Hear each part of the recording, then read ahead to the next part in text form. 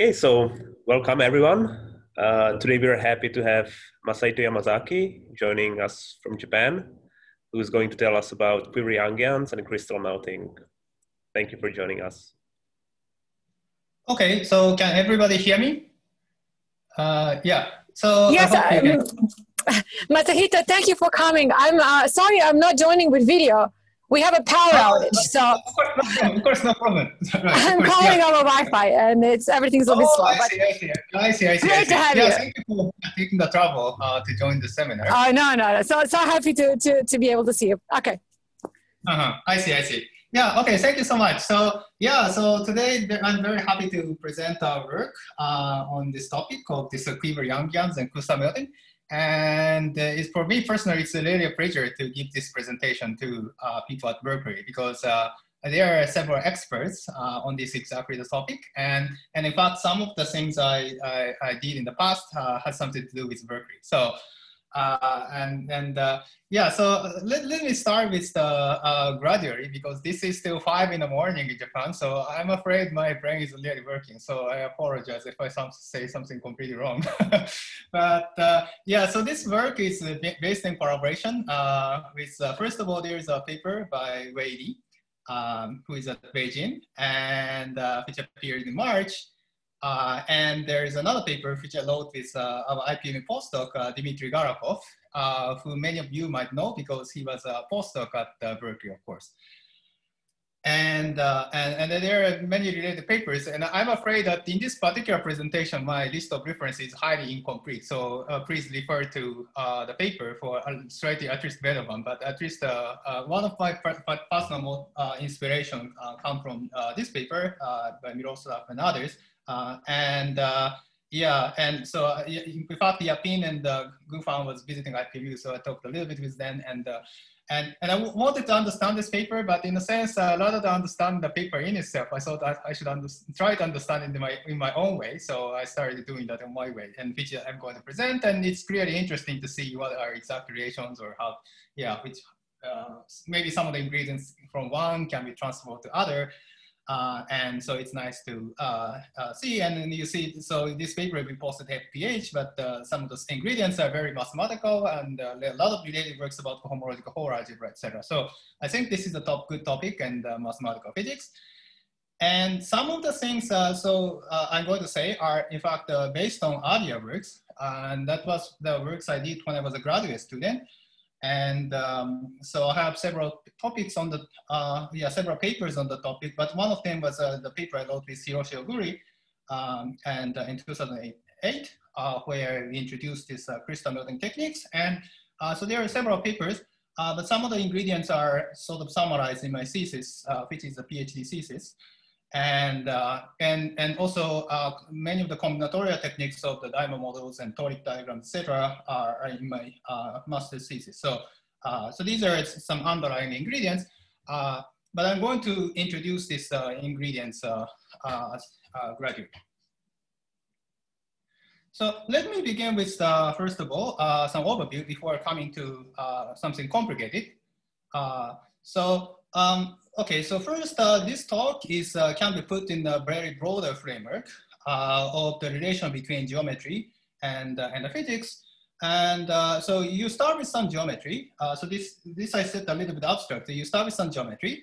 And if you're a mathematician, you can think of the string theory or supersymmetric gauge theory, whatever. So these are the gadgets to study, starting with the geometry and construct some interesting moduli space and enumerative invariance. So here I highlight the BPS degeneracies. That's a very physics jargon, but it typically captures some enumerative invariance, some concrete numbers about the geometry you started with. So you have a very cute set of numbers which you can compute. That's already impressive, but it's also the case that these are not just a random set of numbers, but contain some. There is some structures, and the structure is the best way quite often to characterize the structure is to say that there is some underlying algebra, so that's and Hardy and Mover and other people have conjectured in general that there is some BPS state algebra So there is abstract definition, but it's always quite often the case not easy to identify this. I think you see the cursor, right? So I'm just moving it around. So so there is this BPS state algebra, and then this underlying algebra acts on this BPS state. So this for this reason, BPS state is a good way to characterizing this BPS state systematically. And indeed, this BPS state algebra is often infinite dimensional. So it's highly powerful organizational principle behind all these. And the setup I'm going to talk about is a little bit more specific. So here the geometry is Calabi-Yau threefold, which I denoted X. And you can consider string theory. For example, I consider type 2 string theory, whatever that means. And that's 10-dimensional theory, which is the 4-dimension times the Calabi-Yau 3. So that's typical setup of string theory. And then geometrically, so this Calabi-Yau threefold is a complex manifold. So you can talk about the holomorphic cycles, holomorphic submanifolds. So there are 0 cycles, 2 cycles, 4 cycles, or 6 cycles, namely the Calabi-Yau itself. And then for each cohomology class of this Calabi-Yau, so people in physics language call it the charges. So if you specify the cohomology class or more general K-theory class, etc. But anyway, I would basic and then say it's a cohomology class. And so if you specify the charges, you can count the number of states with that charge, how many states there are. And so that's the number I was talking about, the BPS degeneracy. And then this, so this is for fixed E gamma, which is a class in the cohomology. But then you can consider the generating function by introducing informal parameter. So here I denote the Q, but it's actually a set of parameters for each basis of this cohomology. And this is what we might call BPS partition function. And this I call the BPS partition function, but it can also be studied in mathematics in different languages.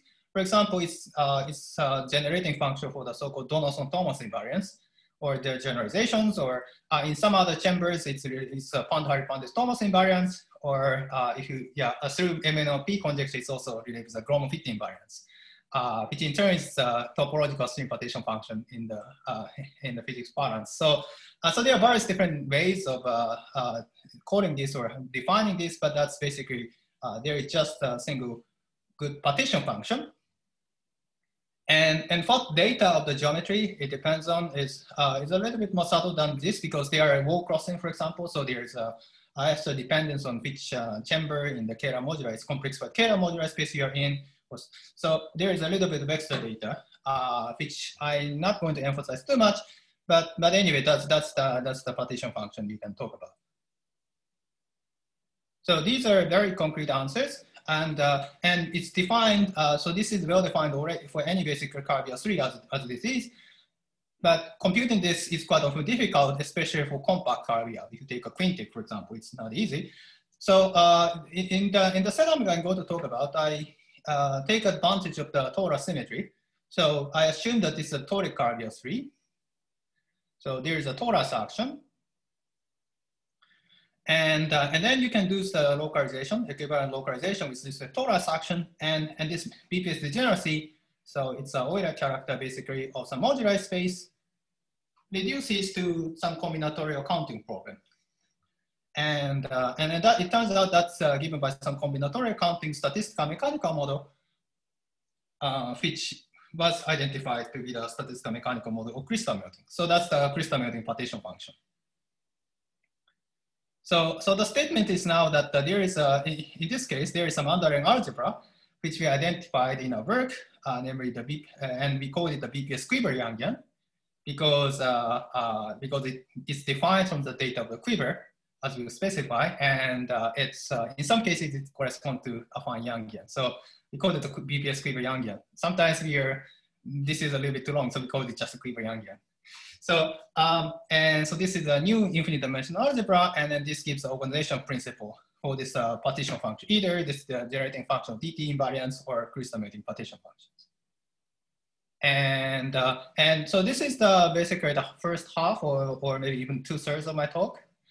And then in the remaining part of my talk, if I have time, I'm going to try to be a little bit more more physical, and then try to explain these BPS Yangians more physically, starting with the supersymmetric quantum mechanics of these particles. So here we have BPS particles. So we have D branes lapping holomorphic cycles. For example, D2 brane lapping holomorphic 2 cycle. So D2 brane is 3-dimensional, 2 plus 1-dimensional. So when it laps the 2 cycle, it gives like the remaining 1 direction, which gives the quantum mechanics. So there is some supersymmetric quantum mechanics describing this BPS particle. And then that gives rise to the moduli space and things like that. And from there, you can describe how this BPS Quiver Yangians arise. So depending on your interest or expertise, I think you might be interested in different aspects of the story. For example, if you're a representation theorist, you might be just say, okay, this is a new infinite dimensional algebra. So forget about all the derived and geometry and everything. Just take the defining relations, for example, this algebra, and talk about, and the whole aspect, one of the whole content of my talk is that there is new infinite dimensional algebra, and I talk about some particular representation for that. But you can ask what is the property of the representation, there could be other representation, etc. So that's the more representation theory viewpoint. But of course, this is about the geometric representation theory. So there is underlying geometry and the moduli space, and so that might be the aspect you might be interested in. Or if you're a physicist, you don't like the idea that this algebra is introduced from top down, so you might want to understand the derivation. So that's the part I'm going to talk towards the last. So, so this is the overall idea, and I'm now coming to more details gradually. Are there any questions so far? Yeah, will you be able to associate such an algebra to any toric Calabi-Yau threefold? Yeah, any toric Calabi-Yau threefold. Yes, it works for any toric Calabi-Yau threefold, and that's the interesting part because for geometry, for some geometries, people have already identified the algebra. But here it works for any toric Calabi-Yau 3, and in particular, it works for some geometries like a canonical bundle. So those are the geometries with the compact 4 cycle, and as far as I know, nobody has Are there any results beyond Calabi-Yau? Sorry? Can you go beyond Calabi-Yau? Oh yeah, beyond Calabi-Yau. Yeah, beyond Calabi-Yau, I have no idea. Yeah, for example, I can be a little bit more less ambitious and then try to go to, for example, Calabi-Yau 4-fold, for example, Calabi-Yau 3 times C, etc. But even that, it's not clear. Yeah. I mean, from the point of view of gauge theory, of the quiver gauge theories, you can always take some massive limit, right? And then you would not want to have to. So you can, for example, yeah, I mean, so that's the, yeah, so for example, here you can go to, yeah, I mean, the problem itself might exist, but for example, here there are some particular structure like a torus action, things localized to fixed points, and many of the techniques I use are very intimately tied with toric Calabi-Yau 3. So at least the type of the things I'm going to say, it's very, it's not obvious how to generalize, but conceptually, it could, yeah, it's probably there. I don't know. I mean, there can be some algebra, and I mean, for example, the algebra BPS state itself, I think you can define it very abstractly, like a 2 BPS states particles, and then bring them together, etc. So, so at the abstract level, the algebra exists. So indeed, it's yeah, for any even for supersymmetric gauge theory, which doesn't necessarily correspond to particular geometry. I don't know. I can't think of a good example now, but because nowadays so many of the things can be constructed from just geometrical setup. Yeah, the concept of this BPS data algebra itself is more general, I think.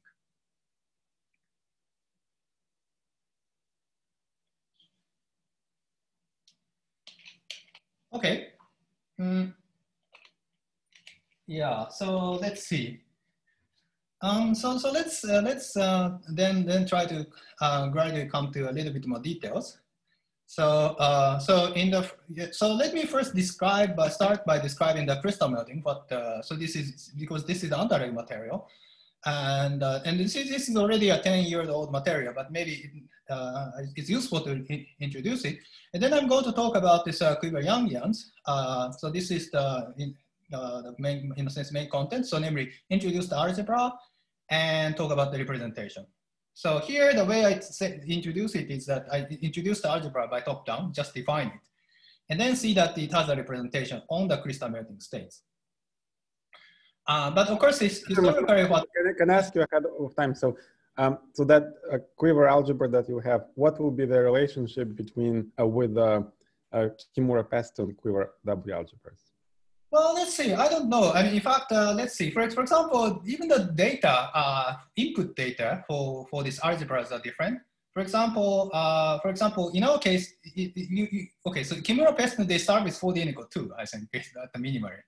So, but here we start with 4D equal 1 theory. So 4D equal 1 theory, and consequently, we have a quiver with a superpotential, for example. And associated moduli space is scalar, not hypercalar. And so even the input data is different. So if you want to, and also, for example, partly related with that, we don't have what we discussed is more general though in linking diagrams and things like that. So the underlying combinatorial data is more general. But yes. You're studying BPS states in a 4D n equals 2 vacuum, right? The quiver having 4 yes. supercharges is because the states in. So yes, I mean, yes. Okay, okay. That's right. So yeah, so in a sense, it's not. Yeah, of course, you can. In that sense, it's the same. So we have a 4D n equal 2 theory, and those are the same as the Basili setup. And here I'm just right. So taking the viewpoint that let's take the BPS half BPS particles inside 4D equal 2 and describe whatever happens in terms of the half BPS theory. So that's why the number of supersymmetries is reduced. But quite often the case, you can also start with the 4D theory in itself and then discuss a lot of stuff. So so in that sense, it's the same setup. I think that's what it means, and I agree with that in the sense. But partly I'm saying that partly because the underlying combinatorial structure seems to be a little bit different. But anyway, setting aside that, I don't know what are the relations. That's the short answer. It'd be nice to understand the relations, and if there is any.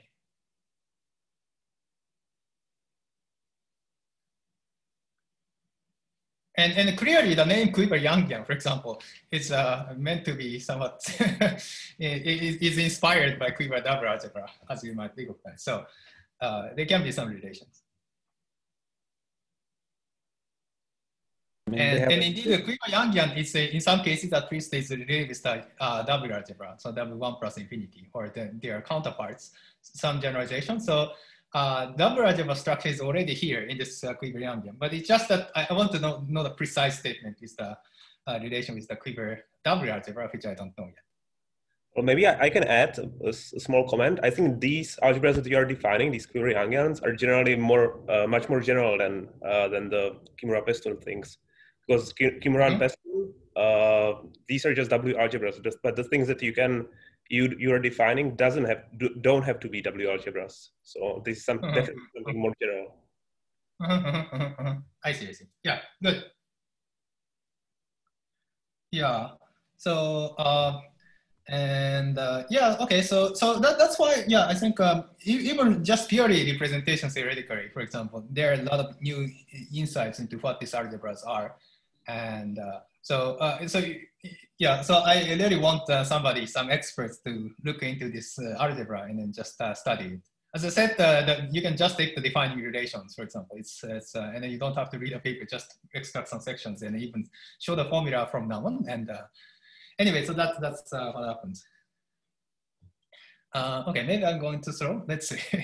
Let's see. So let's come to the crystal melting, and for this, let me start with the simplest crystal melting model, which was introduced by Okunko, Reishikin, Buffer, and also there was a subsequent follow-up paper by Iqbal, Necros, Okunko, Buffer, and others. So that was okay. So that was a crystal melting for C3. That's the simplest Calabi-Yau threefold, just the flat.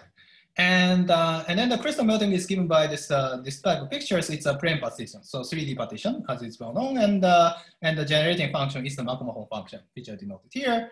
And the content of this, one of the contents of this paper is that it can be identified with the topological string A model partition function on C3. Okay, so this is well done, but now, okay, so I can say the same thing in a slightly different language so that it helps to consider how to generalize this to any toric Calabi-Yau. So the point is that this is 3, but we want to generalize it to other toric Calabi-Yau geometries. So the way to do that, well, okay, first of all, there is a statement that this frame partition counts the ideal sieves in the literature. So it counts the D0, D6 states and counts the ideal sieves. And what is meant by that is that if you have a frame partition, for example, so it's a set of points, ijk, integer points. And if you take this frame partition, you can take the complement. And for any point on the complement, which is the ijk, there's a polynomial, xi, y, j, and zk. And that defines the ideal inside this polynomial ring in 3 variables, x, y, z. And because, for example, if you multiply by x, for example, it's still outside. If you are sitting outside and you multiply by x, which means to go move inside this x direction, you're still outside. So this defines the ideal, and that's why people say you count the ideal sieve. And then so the fact that this is a 3D partition, not just a random subset, is represented by this condition that if some of the points, if you go if you're interested in whether this or not, this point is in the set lambda, and then find out that, for example, if you shift I by 1, if that is in lambda, the original point should be here. So that's essentially exactly the same thing as this condition, that is ideal. So so this lambda is a set characterized by this condition, and that's what I call the melting rule, which I want to generalize. And another aspect is that here we have a polynomial ring. And the way polynomial ring arises, okay, in a slightly different way, is that it comes from this quiver. So, okay, so here we have a toric diagram, the so-called toric diagram for C3, just a triangle. It's a complex polygon Z2. And so this is how people characterize the toric Calabi-Yau 3. So if you are not familiar with that, you can just think of it as a complex polygon in the one of the 2 planes inside 3 dimensions, and make a convex form, and then you get a form, and it's the duo is the image of the moment map. So it defines the toric Calabi-Yau 3, and then there is okay. So given this geometry, there is an associated quiver, and quiver is very simple. So there is 3 arrows, 1 vertex, and 3 arrows. So you can define the algebra, past algebra, starting with the concatenation of these edges, x, y, z. But now there is a condition that x and y commute. That's why you get the polynomial ring. And the way you get this is that you have something called a potential, superpotential in physics language, x, y, z minus x, z, y. And you take the derivative and consider the Jacobian ideal, and then the quotient, take a quotient of that gives rise to this polynomial ring. And the fact that you have 3, okay, so here in this crystal melting picture, there are 3 directions, and these 3 directions correspond to these arrows, x, y, z. So here I have the single node and 3 arrows. I just loaded somewhat periodically, and x, y, z directions. So each of these 3 arrows in the different directions represent x, y, z directions, and that picture, as you see, is almost the same as this crystal melting picture. Sorry, can I ask one question? Yes. Yeah, so still on the previous slide, I was trying to understand what the melting rules are. And yeah, so yeah. Melting rule, for example, here it's a set, right? So lambda, I denote it as a set. Here so lambda, again, lambda, what is a lambda? Lambda is a plane partition. It's like the way you tell boxes to the corner. And here I denoted, I regard as a set of points, ijk, finite set of points, ijk. Okay. But I and j and k runs from, for example, 0 to infinity. Okay. And then this condition says that, for example, suppose that, for example, you know that this box is taken, right? So are they like the corner of the box, like you tell? Yeah, well, not, okay, so it doesn't have to be a corner, but let's, for example, okay, maybe this is easier. So let's take this the corner box, for example. Sorry, I can't see your pointer. Or. Oh, okay, so maybe you don't see the cursor. So I see, okay, then I need to explain words. So yeah, so in fact, this is just the same as this condition. So this melting rule is the same as this condition that the complement is ideal.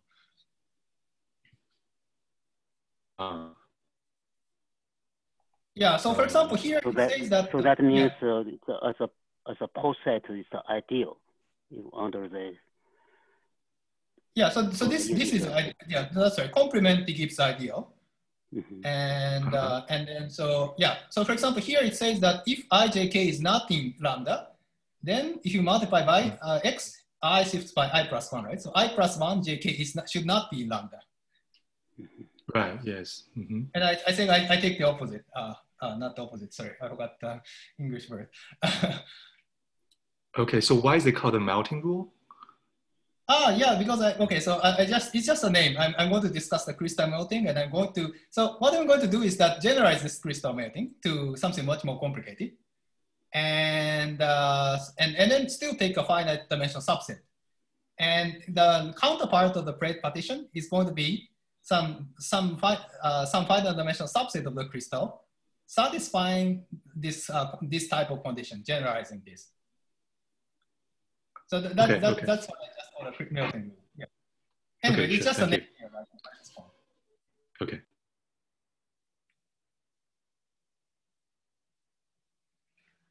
Yeah.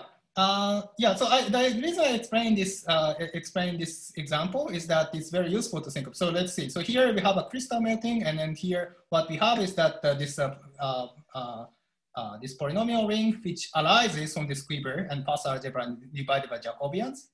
And I'm going to take a finite subset from that, satisfying some conditions, which I call the melting rule. So, and the point is that the story generalizes to completely arbitrary toric Calabi-Yau threefold. So let me explain that.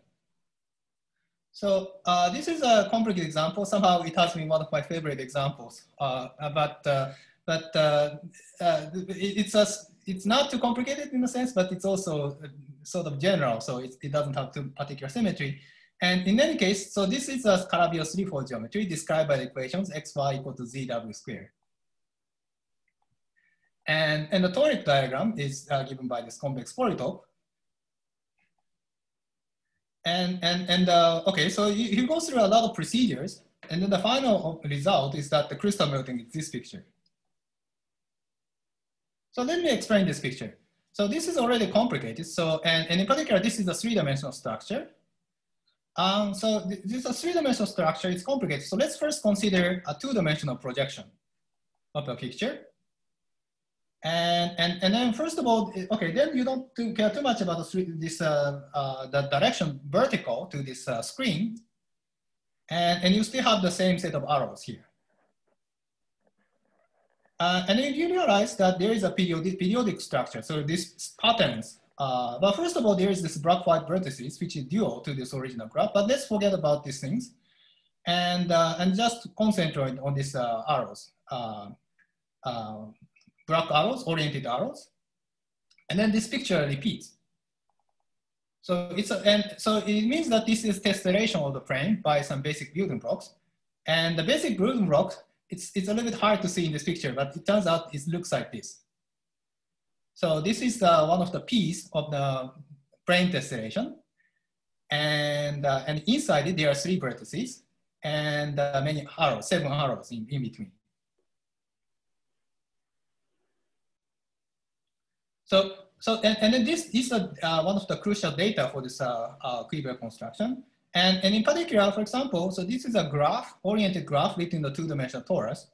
But suppose that you forget the fact that this graph is written on the torus. Then it gives rise to the Quiver, first of all. And this is a Quiver for the toric Calabi geometry I started with. Now, so it has a set of vertices, which I denote 1, 2, 3, and then there are a set of arrows. So a set of vertices I denote by Q0 and a set of arrows by Q1. So this is a typical Quiver data. But because the Quiver is realized on the plane, it contains a little bit more information. And that's the information of the superpotential. So for example, here, if you look at it, there's a triangle going from 1, 1, 1, 3, 3, 1. So on this Quiver, it's like, oh, maybe you don't see the cursor. Oh, okay, so 1, 1, 1, 3. So there's a closed loop on this Quiver diagram, and that's represented by the triangle on this plane. So, so here in this case, I think there are 4, I believe 4, but anyway, so there are many faces here. And for each term, you take a formal word, product of all these arrows. So that plays a role of the superpotential, whose derivative gives rise to some relations in the past algebra. So you start with a set of arrows, and then you define formal concatenation. So if you can concatenate, then you just define the product to be concatenated past. If not, you don't concatenate and set it to 0. So that's the past algebra, and then divide by this Jacobian ideal, and that is the past algebra associated with this geometry. So previously, W is the XYZ minus XZY, etc. So this Jacobian ideal enforces the condition that the arrows commute XY equal YX. But in general, it's more complicated. And so in particular, this is now this algebra, underlying algebra is non-commutative algebra. And in mathematics context, I think, for example, Vandenberg studied it. And for the conifold, and called it non-commutative Crepant resolution. So because the module category of that algebra gives rise to the derived category coherent sieves of the Crepant resolution of the conifold. And then here the relations have a nice picture. So here we have two superpotential. For example, let's look at this picture. Oh, maybe you don't see the cursor. Okay, so the picture on below, and then here you have two faces, right? So if you take the relations, this edge colored red is shared between two faces. So if you take the derivative, you have a product of these things and a product of these things on the left and right are the same. So the F-term relations, the relations in the past algebra, are just a statement that you can move around this periodic quiver in a different way, but as long as the endpoints and the starting points are the same, they are equivalent. So that's the condition. Sorry, can you explain a bit where does the three-dimensional crystal come from? Suppose I just have a toric. Well, let's see here. Here, in fact, I explained it the opposite way. So you start with the 3D crystal as given and try to go backwards and explain it. But if you want to try to construct the crystal, first of all, you start with Calabi-Yau geometry and then identify this type of graph. So namely this data, quiver, arrow, and the superpotential. And there is an algorithm for doing that, but it's complicated, so I'm not going to do that. But okay. At least a good criteria, mathematical statement. Let's choose this data, quiver, vertex, arrow, and relations, such that this underlying path algebra, module category of this path algebra, is the same as the derived category of the coherent sieve, the original Calabi-Yau 3. Okay, so that's okay. Yeah, that's right. Yeah. It turns out to be commutative. Well, not in general, non-commutative. Yeah, but from this the thing you obtained from this construction turns out to be. Sorry, you're right. Even though the category is equivalent. Okay. Yeah, it's non-commutative. Yeah, that's right. So that's one characterization of what this quiver should be. There is an algorithm for constructing that toric, but that's in general. But there is also another statement. For example, if you take a quiver, you can define the moduli space of quiver. It's basically some version of the Nakajima quiver variety. And if you, in some cases that, you have to choose the dimension vector, etc. But if you choose the right one, it reproduces again the original Calabi-Yau geometry itself, for example. So that's another conditions you might wish for this quiver. And so there's some, for example, my ex-author Kazushi Ueda and also Ishii, they worked on in this context how to prove that type of statement mathematically.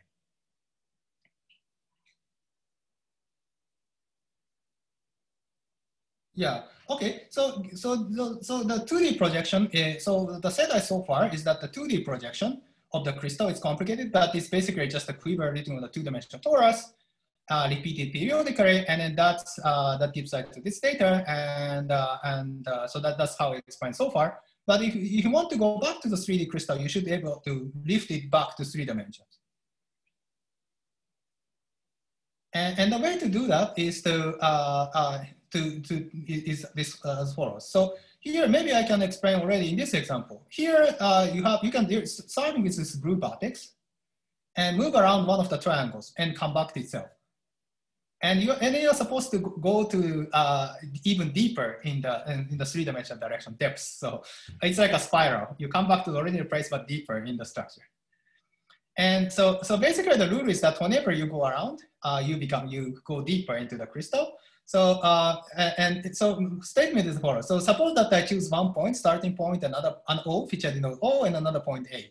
And you go around, and any path, if you use these relations coming from the this Jacobian ideal, then that means that any two paths is equivalent up to that relation, except for possible factor of loop. So you can go from one point O to A, and you can go straight, in this case, just one oriented segment, or you can go around, for example, in this case, go around, and that's the same as going around one extra step of the loop. So whenever you have that loop, you count the steps, and this picture below gives a sort of a graphical representation. So you can go around and on this periodic tessellation and come back to itself, but you go around a little bit redundantly, then you go deeper in the crystal.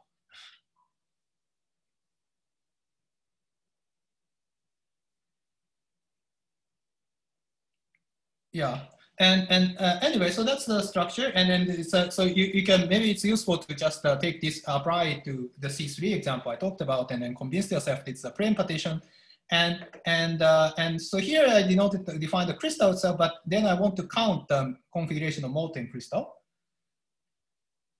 Well, maybe I should go back here. So here we have the corner. So we have the corner. So here I describe the counterpart of the corner, but you have to talk about the molten configuration, which is the plane partitions. And it satisfies some melting rule. And I have a generalization of that melting rule for this case, which is that, so you take a finite subset from the crystal. And so let's take some atom, for example. And so that's denoted by box. And so let's suppose, for example, I take this. Okay, so maybe you don't see. Sorry, do you see the cursor? No. No, I don't see it. I see. Yeah, I see. So let's see. Yeah, let's say, for example, if you take say, okay, that's a problem in a complicated picture like this, but there's annotate tool in the Zoom. Probably. I see. Work. Yeah. Okay. Maybe there is a way to do that. Okay, but I'm not like sure. A symbol with a pen. Yeah. Oh, okay. I see. Or maybe. Oh, yeah. I see. I should do this. So let's see. Is there a pointer? Eraser, stamp. Let's see. Mouse. Oh, maybe. Oh, sorry. Not here. Spotlight. There's a drawing tool. You can draw and then you can erase. Is a draw tool. Oh, yeah. I see. Thank you. Yes. So here, for example. Oh, sorry.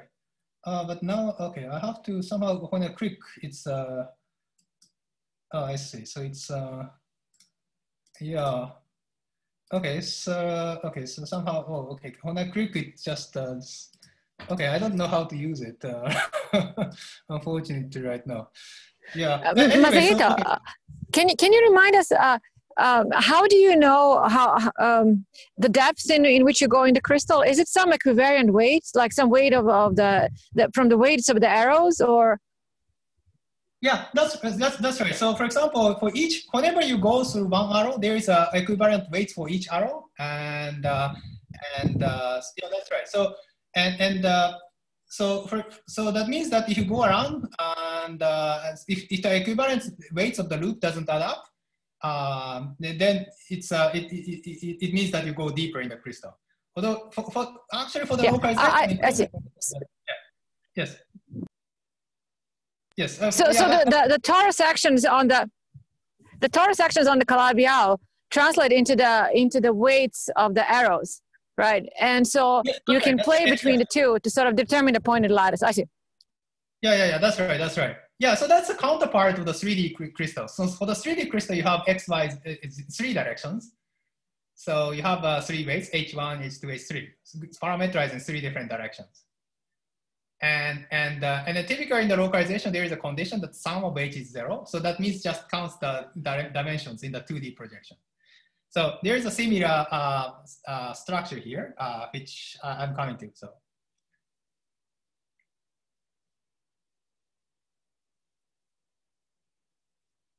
Yeah. Okay. So this melting rule is okay. So here I stated it. Maybe another way to say that is that it's a subset, and if you take a complement, it gives again the idea of the path algebra.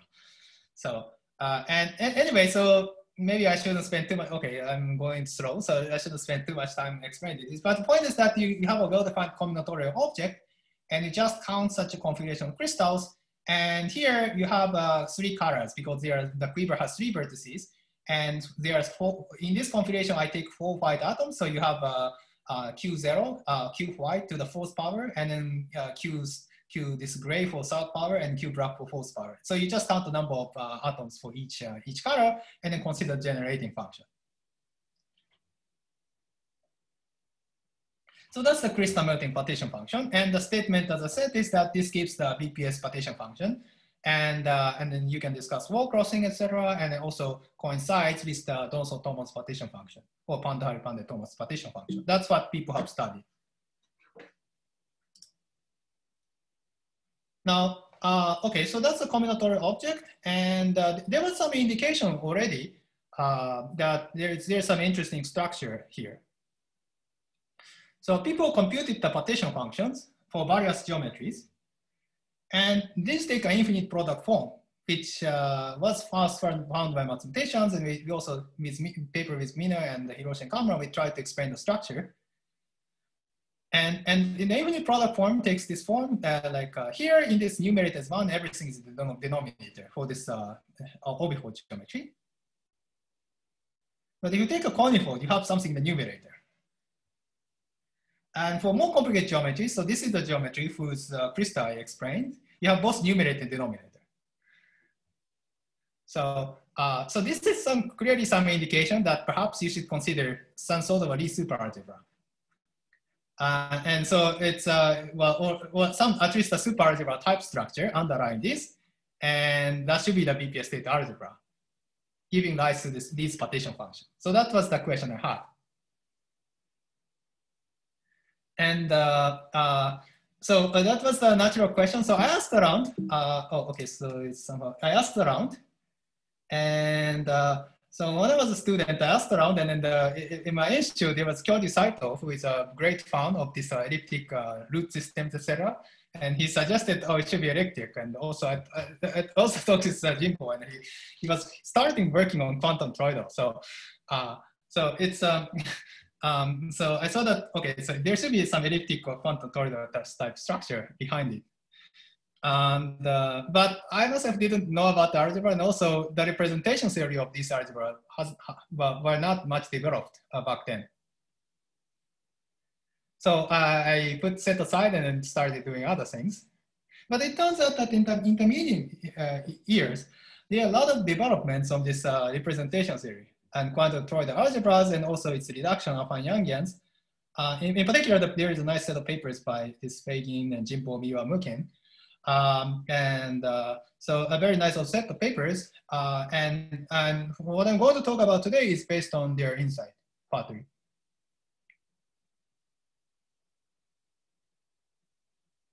Okay, so now let's come to the Quiver Yangian. And first, let me describe the algebra. So there are 2 ingredients, at least, for this describing this series. So first is we introduce these equivalent parameters. So equivalent parameters, so each of these arrows in the crystal, they correspond to arrows, one of the arrows of the quiver. So for each arrow of the quiver, you associate some number. And then, okay, so here, for this purpose, this is related with Mina's question, but for the purpose of defining the algebra, Quiver Yangian, I impose the condition that the sum of the weights for any loop should be 0.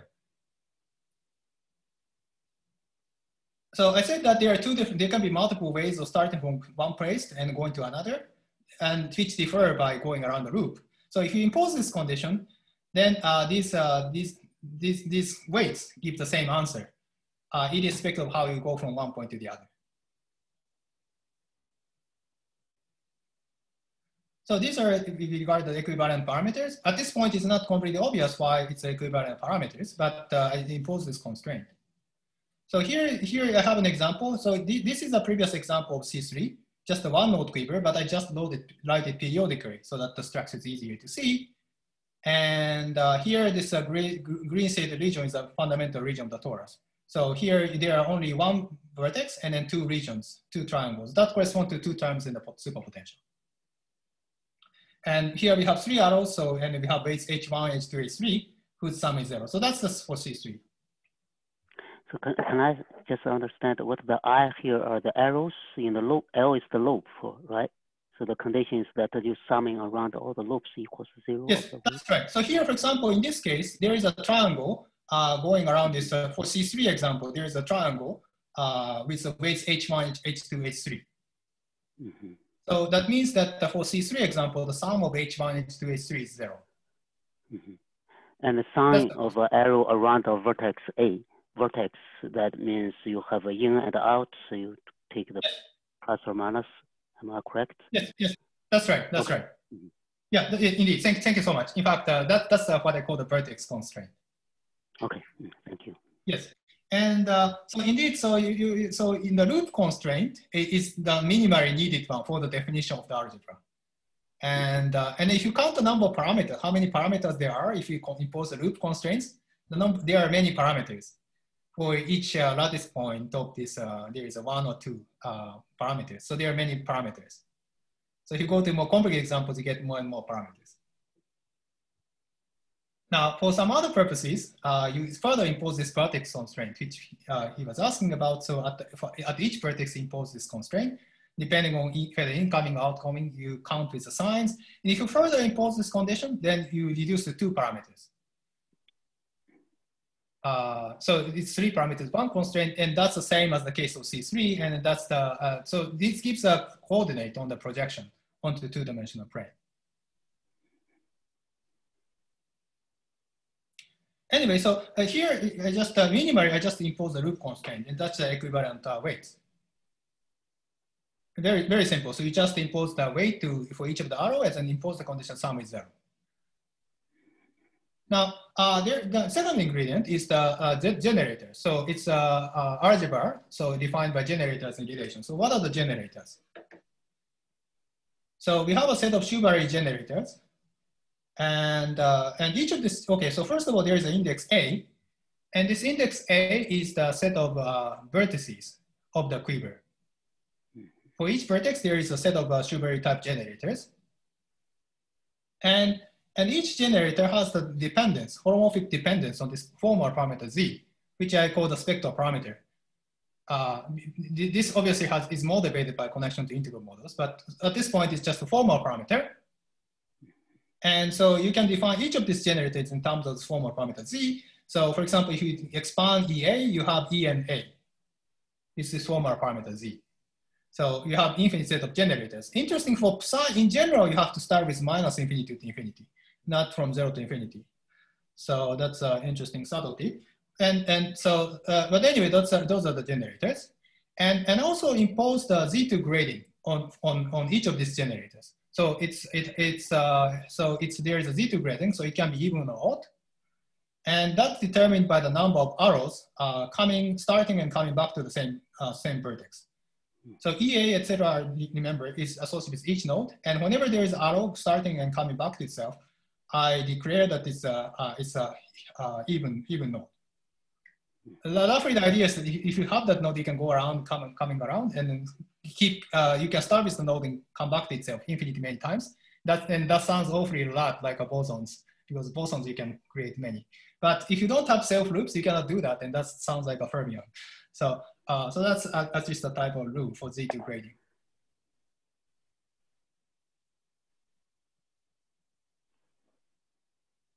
Now there is finally the relation. So probably this is the most important one. So here we set the relations. And okay, first of all, the first equation is, for example, easy to see that psi is commute. Now in these other equations, so they specify the relations between psi and E, for example, and psi to F, etc. And here you have this equality, but not completely equality, but an equality with similar, etc. And so each of these things means the equality up to some powers of Z or W. And I forgot to write that delta is a z minus w. Delta is z minus w, the difference between z and w. And then there's a function bar phi in the definition, which is determined by this data of the quiver.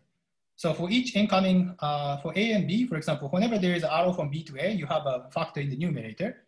And similarly, you have the other factor in the denominator if the arrow goes in the opposite direction. So that's this bar phi function determined from the quiver data. And you just, so that appears in the relations.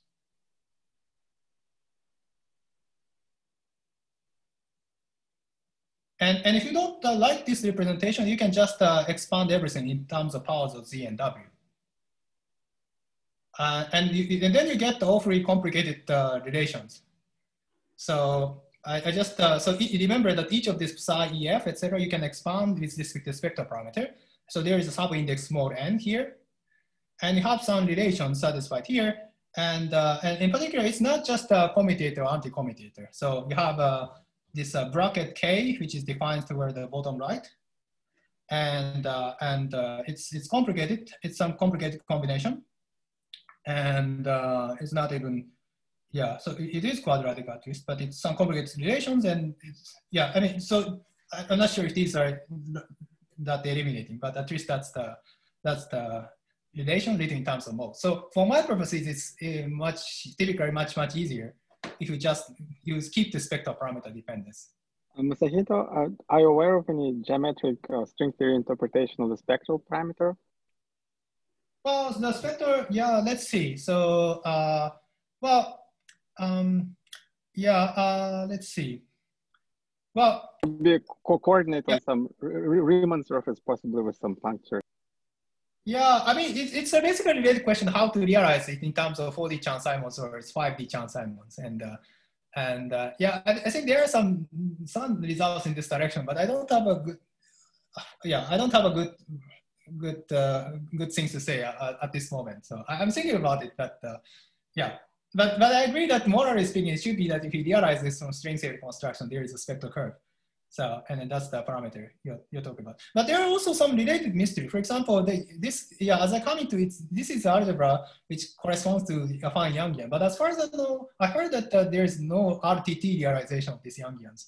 Maybe some experts in the audience know, but for example, so I mean, it's not like it's really all the aspects of integral models are understood, and it's just a question of embedding that. But its status is not really like that. So. But I thought there is RTT for the full quantum toroidal, right? So. Okay, yeah, but for example, I mean this type of algebra. So okay, I shouldn't substitute upon Yangian. They say Quiver Yangians, and so what are these underlying R matrices starting on this? So and if the quiver has only one single vertex and one single loop pointing to itself, and is this just the Greenfield's Yangian? Is this just what? Sorry, I couldn't hear. You take a very special quiver called the Jordan quiver with one single vertex and one single loop pointing to itself. And if you choose some parameters H correctly, do you get the Greenfield's Yangian construction? That's for the here. Okay, maybe that's true. I mean, for example, for my purpose, I start with the toric Calabi-Yau, and then the Jordan quiver is not realized on the toric Calabi-Yau. I understand. I understand, but the construction here is very much of a quiver. Yes, quiver. Indeed. So this definition works in general. So yeah. So the C. Sorry, it's a little bit hard to see. So here. Yeah, so the Jordan quiver would be the zero brane in one complex dimension as opposed to 3. Right. That's right. So indeed, I mean, I think if you can start, for example, you can start with the quiver for C3. And I'm going to talk about, well, maybe I don't have time, but you can discuss the truncation of the geometry and algebra. In fact, that's really what Miroslav did with Galakhov, for example. So you can discuss the truncation of this algebra and construct a smaller algebra. And then that corresponds to basically truncate into geometry in a sense. So I think the Jordan quiver should be realizable that way. Does this algebra know about stability conditions, or is this only in like for the 5D BPS states counted by the topological string? So for the algebra itself will be independent of the stability conditions. But what changes is the representation. So you have the same algebra, and then you have a different representation. And is that going to be clear from the physics construction of this algebra? Well, let's see. Yeah, I mean, let's see. Yeah, well, let's see. Well, it's a little bit sort of big because, for example, I said that I can keep the algebra and talk about the representation, but sometimes when you have a different representation, you can also try to truncate. So, but here, not in this case, sorry. Okay. Yeah, I have the same algebra. Yeah. How about physically? What's the meaning of this algebra? What does it mean physically? Yeah, so that means to basically, let's see. So for example, you have the Shubari generator, E and F, right? So that means that you change the dimension vector of the BPS state. So basically you have the bound state of particles. In fact, that's related with what I might talk about if I have time towards the end. So, but if you have a BPS state into the count of particles, and this E generator, for example, is just bringing in some other BPS particle from infinity and makes a larger bound state with a larger charge. That itself is the same as even for the case of Hilbert's beam or C3, or what Nakajima did, for example. Sure, but is it somehow supposed to keep track of BPS degeneracy so that as it increases the charge, it also somehow it acts as some honest BPS algebra, or is it? So we know that these generators carry charge. So all you say is that, well, it increases the charge, but in which way? Like what information does that carry? Well, let's see. So, well, okay. So let's see what information. I'm not sure. Let's see. Well, of course, if you bring in some particle with some charge, the charges do add up. So in that sense, the charges are preserved. And yeah. So, but for example, let's see. So yeah. So yeah, and so that's how you understand this Shubari generator. So let's see. I'm not sure what you're really looking for.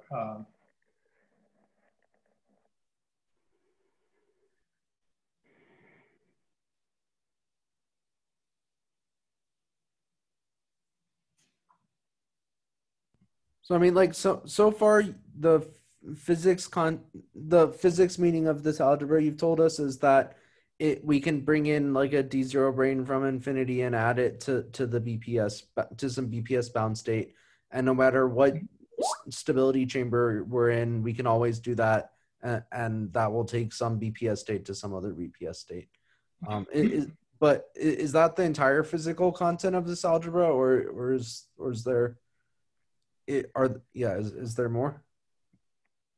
Well, let's see. Well, maybe that depends on how you count as a physical quantity. So, I mean, in fact, this is, yeah, I mean, in other words, this basically, yeah, the algebra itself is really like that. So, like, there are BPS states, and if you change the parameters, you can just decompose, cut and start with the smaller ingredients, you can make a larger ingredients. And in fact, that's basically it. And because then if you have that, everything is in a sense, you know everything, right? So, you can start with basic building blocks, and and then just bring it together and make a larger complicated one. In fact, that's basically why if you know the algebra, you know the whole BPS degeneracy, which is the character of this algebra.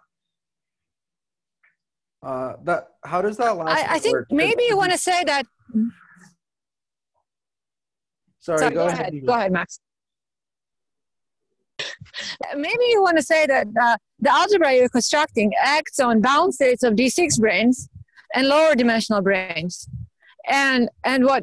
So I'm just guessing. And then these generators that you're writing take you from one bound state of one single D6.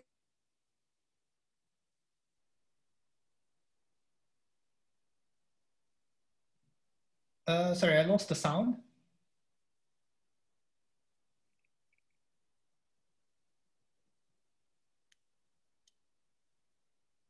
Can people hear me? Yes, we can hear you, but we cannot hear her. I see. Yeah, she doesn't have the power. She's using her phone in Berkeley because of the fire.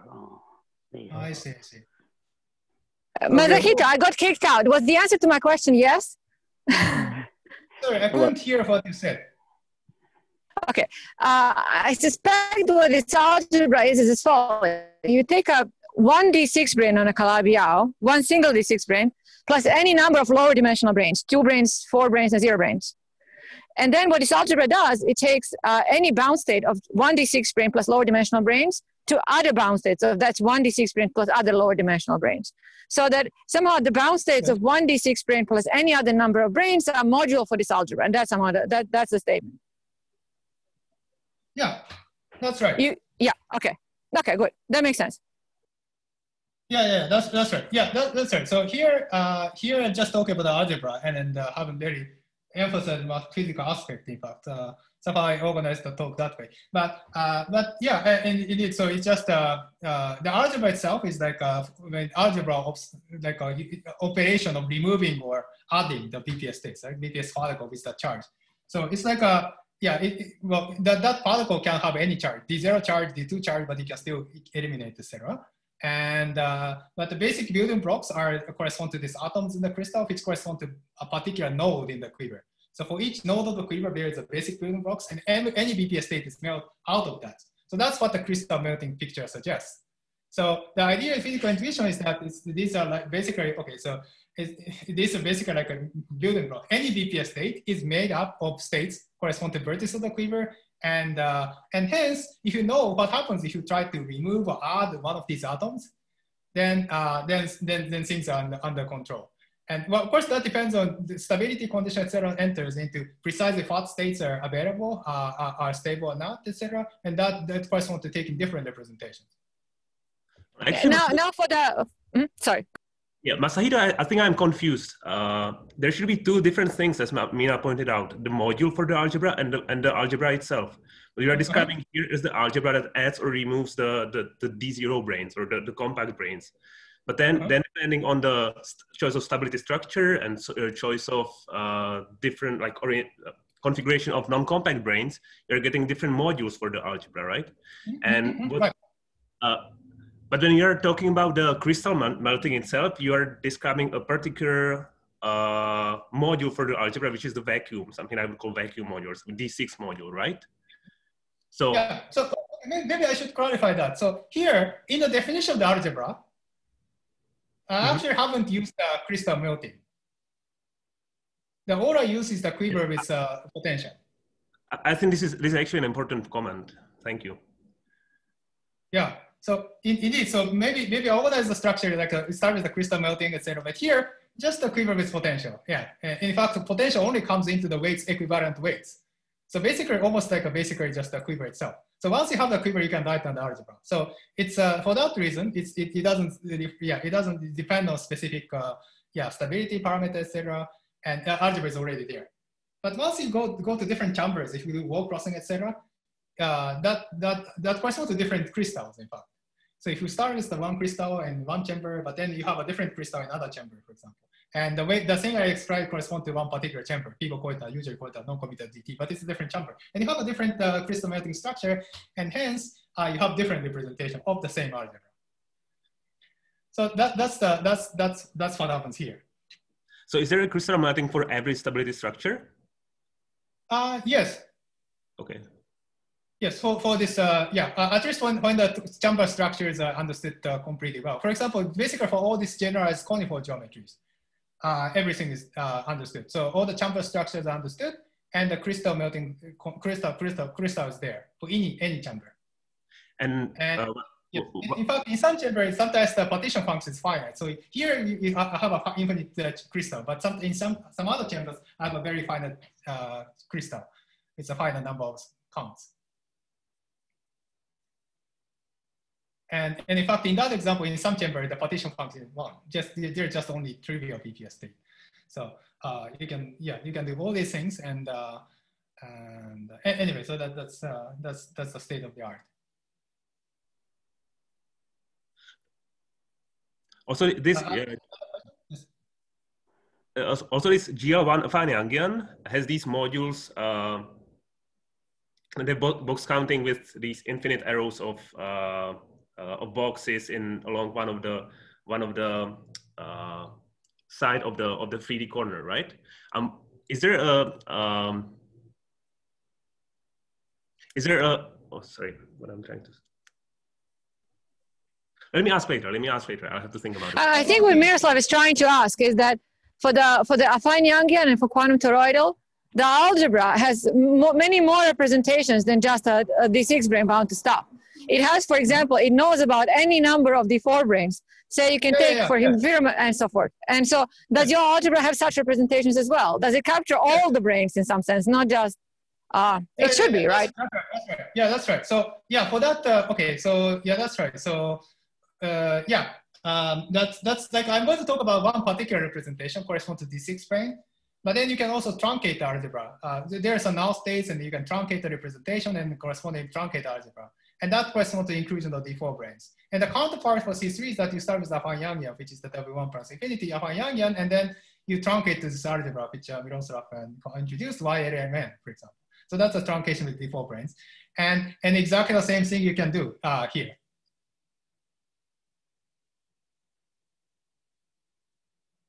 Okay, so does it give you information about, say, bound states of D4 branes on P2, which is a hard problem as far as I know? Yeah. Yes, I agree with that. So I agree with that. So it's that's why I'm understanding the BPS structure is known about it. Yeah, I think I agree with that. So it's supposed to be, yeah, it's supposed to be unknown. So it's kind of contained there. It's contained, not kind of, it's contained here. It's already contained here, but it's probably useful to be more explicit. So I have a question on this in this formula that you have an A arrow to B. Is that the among all the paths going from A to B, or just try to understand some of the all of the paths, and the absolute value is the length of that path, or that's a different. Sorry, what is the absolute value? Your absolute value of from B to A or from A to B, the arrow. Sorry, this is not absolute value. That's a single. That you have a single arrow. Yes. So if you have a single arrow, you just have this one factor of U plus HI, for example. So the absolute value is the length of the path. Am I correct? Sorry, what is the absolute value? So here, in this theory relation, the summation, you are taking the summation K going from 0 to absolute value from A to B. Sorry. Yeah, sorry. Yeah, in fact, sorry. Here I talk. Yeah, it's a number of set. Yes, sorry. That's the number of arrows in the path, right? Yes, that's right. Number of arrows from A to B. Yes, thank you. So the weight doesn't have any play here. Okay, thank you. Thank you. Yeah, indeed, I didn't explain. Yeah, that's right. Thank you. But you could have many different paths. Yeah, how many different paths there are from A to B? There could be many. Yeah, there could be many. They could have a different lengths, can they? Different what? Different lengths. So one path has 5 arrows, another path could have 4 arrows. Is that? Yes, that's right. So right. So if you take a different vertices on the quiver, it might have different. Even with the two fixed vertices A and B, but you could have many different paths. Yes. With the different lengths. So the summation, I try to understand the cell relation, or in this relation, the summation K goes from 0 to the length of B to A, and roughly what you are thinking. Sorry, but if you, I'm not sure what it is. So if you fix, well, partly I couldn't hear some parts, but if you fix A and B, you count the number of arrows, right? So, and that's the absolute value. So that's what happens. And that's there could be A and B. We're counting the number of arrows from where? From vertex A to vertex B. And including, so for example, if I have a square, add up all possible arrows from among all the paths, or?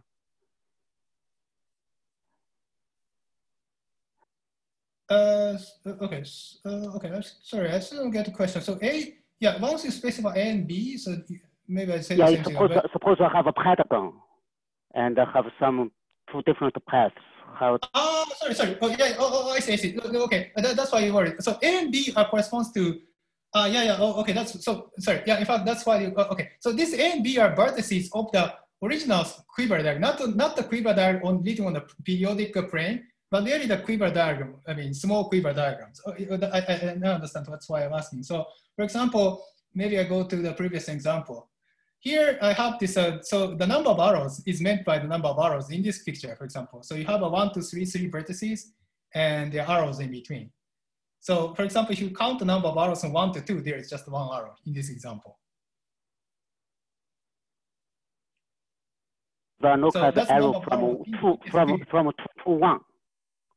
There from are many 2 to 1, there is also one vertex. Well, sorry, one arrow. There is only one single path. Are you saying? Yes. Okay, I see. So the quiver you are dealing with just between two vertices, there's at most one single path. Yeah, that's right. Okay, so between the two vertices of this quiver. So of course, in general, there are no arrows. In that case, you set it to 0.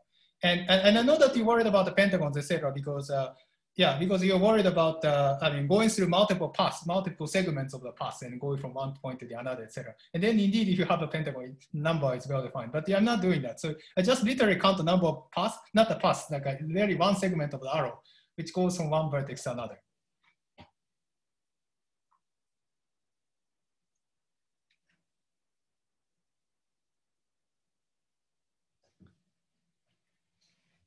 Okay, other questions? And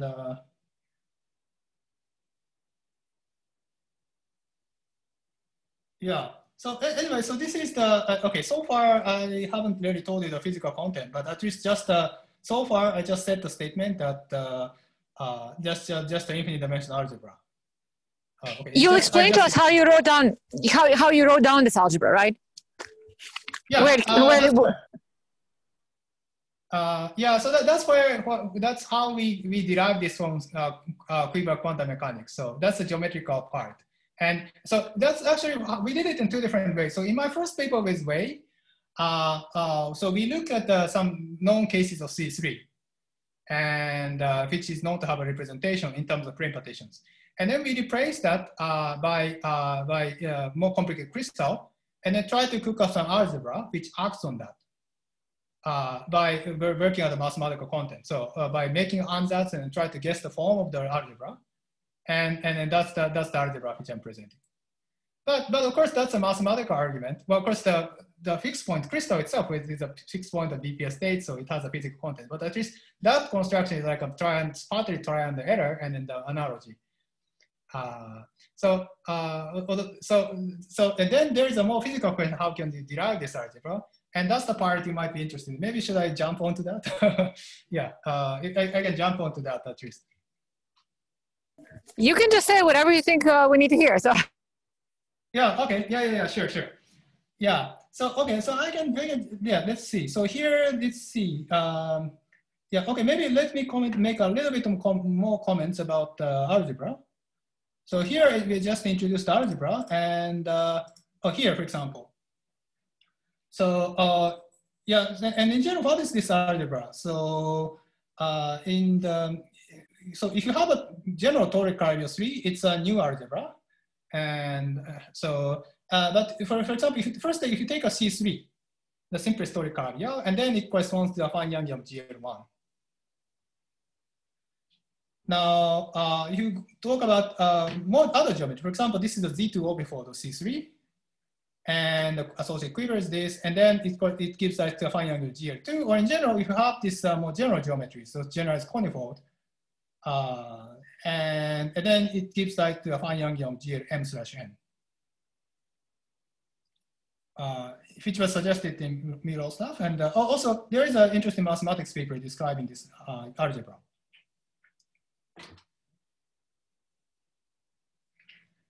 So in some cases, in fact, these are the examples where there are no compact 4 cycles. People call it a small resolution. And for these examples, the algebra uses the normal one. But for other cases, in fact, rather generic toric Calabi-Yau 3, the algebra, it doesn't have any previous results.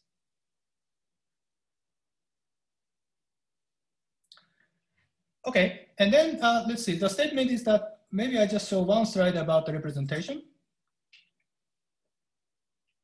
So the representation is that you start with this algebra and you define some states. So here it's a crystal configuration, and then define the representation in this form. And the precise form doesn't matter, but at least that this E and F generators, Shubari generators, it adds one or adds or removes one atom from the crystal. So whenever you can add it, you have to sum over that adding ones with some particular weights. And then there's a prefactor and the weights, and the most important part is this, this function is a product on some factor, which is the bar 5, which appeared in the commutation relations. So the mathematical context is that this gives a well-defined representation of the algebra, which you can verify directly by checking the commutation relations here and there. Now I think I can come to discussion of how to understand this from physics of the Quiver quantum mechanics.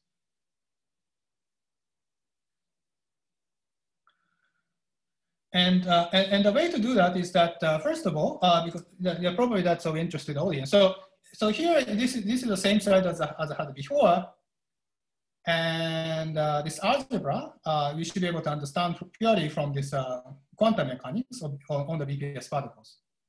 And in particular, it gives a way of generating a moduli space. So let's try to derive this algebra starting from this quantum mechanics.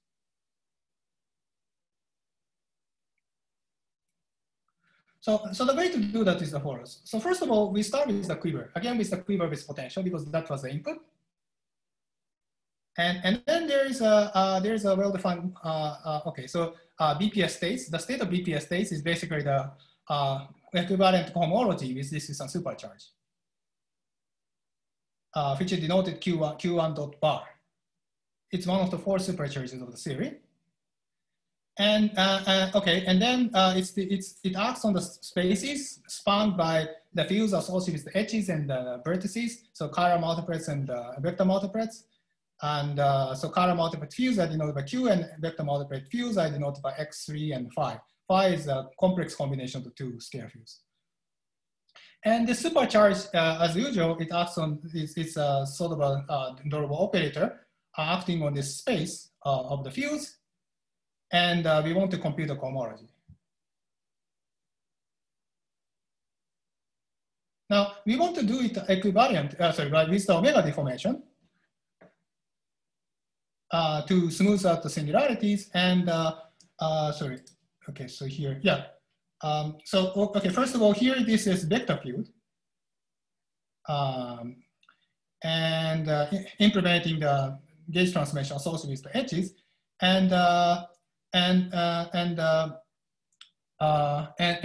also we have here, we have the stability parameter here in the D term.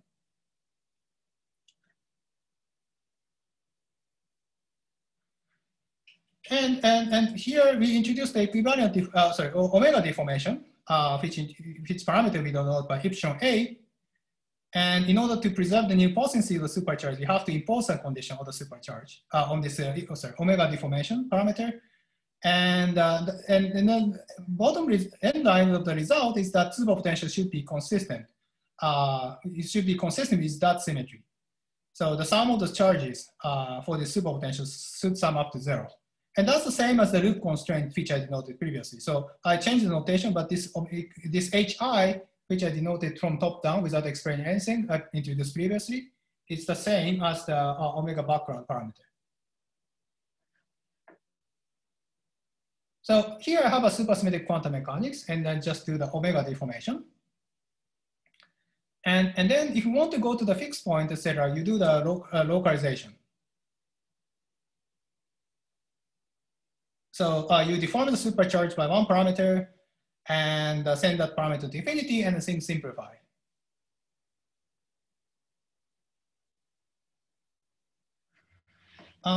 So okay, so yeah, so let me not try to explain this because otherwise I'm already running out of time. But then the end result is that okay, so here we have some supercharge, and you work out the limit of S goes to infinity, etc. Masahito, yes. Let me just mention that our seminars are usually up to 2 hours, so you still have 45 minutes. I see. So take your time. Yeah, take your time. That. Yeah, I see. Okay, then maybe I shouldn't rush too much. So, yeah, I see. Yeah. Okay, now I remember it. Yeah, okay, so maybe then I should, in fact, it doesn't make sense to rush it all the time. So it's maybe so yeah. So here we want to do the localization. Well, and I call it the Higgs branch localization because typically in a lot of the discussion of these things, people do basically Coulomb branch. Like there is a shuffle algebra description, the cohomological Hall algebra, which is more on the Coulomb branch in my understanding. But here I do it differently, more like a Higgs branch, by taking the Fi parameter to be large. Fi parameter stability parameter is taken to be here large. So basically we are localizing onto the Higgs branch. So that's why there's a quiver arrows, etc. Arrows are the fields associated with Higgs branch, and that's why they become important. And okay, so here usual localization story, you have a supercharge and you deform the definition of supercharge by this parameter S. And then start S equals 0 is the original supercharge, but then you send S to infinity. So if you don't like a supercharge, this is just a normal operator or some variants thereof.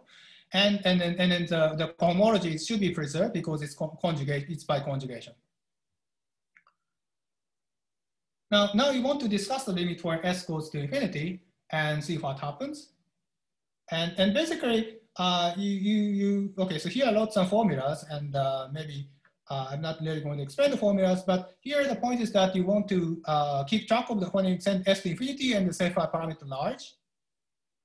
So many of the modes becomes very massive, and you want to do this something like a Wilsonian RG. So I want to keep track of the modes which remain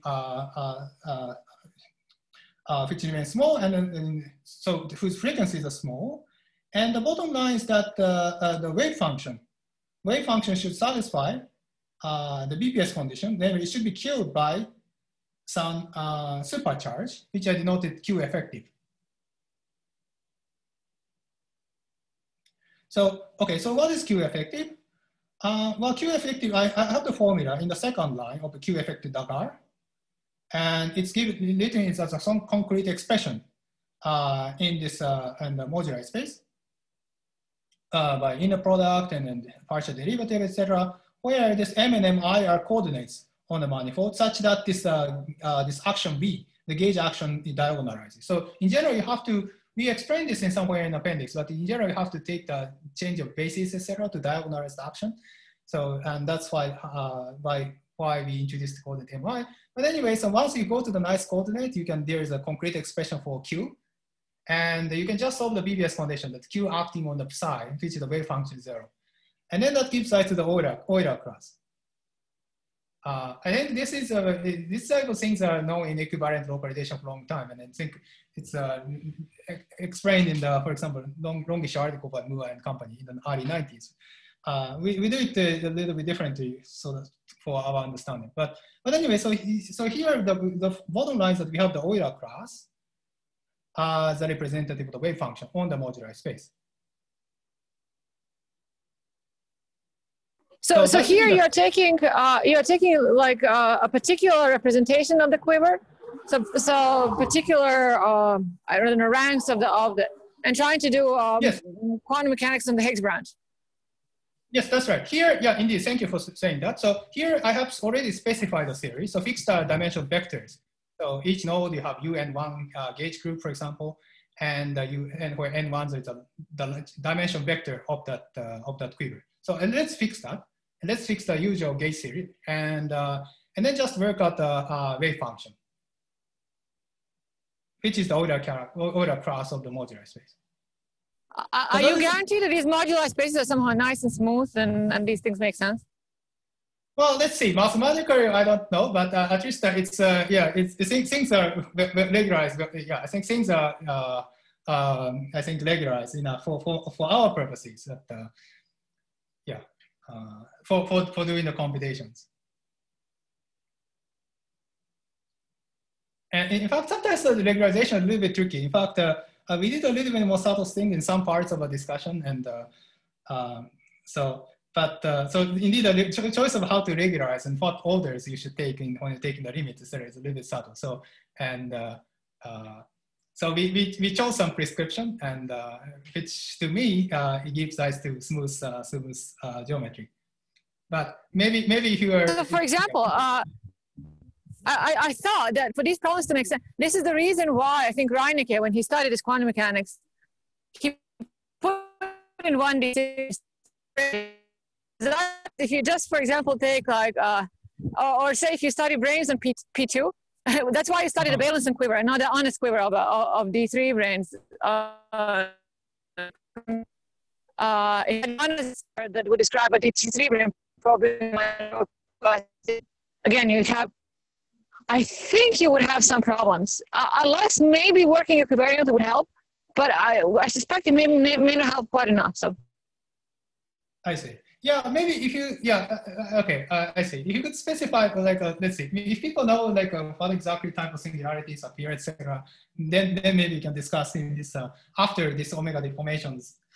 That's enough for smoothing out these singularities.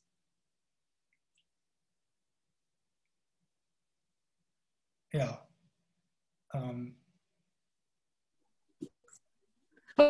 For example, I think in general, you're not going to have, for example, like isolated fixed points. And then you pretty hard spaces where these things may not actually make sense. Other than maybe in examples, like the first few examples that you explained without compact force cycles, I imagine that's a simple problem. Where everything goes through just okay, and the fixed points are isolated and everything. I see. Yeah, I mean, for example, yeah, I don't know whether really geometrically this procedure. Yeah, I mean, I don't have a satisfactory explanation or answer whether this procedure we are adopting, like omega deforming, etc., is it enough to cure all the singularities? I don't know, but at least it gives us systematic procedure, and you work out the things and how the algebra comes out, and it's consistent with what we found. So I saw that for my current satisfaction, is enough as a physicist. But I don't know. Maybe there are some interesting phenomena happening there. We might be missing that. But if that's the case, it should be somehow reflected on the algebra, right? So algebra and how it's acts on the representation. So that's the question to be asked, I think. I mean, yeah, you're trying to.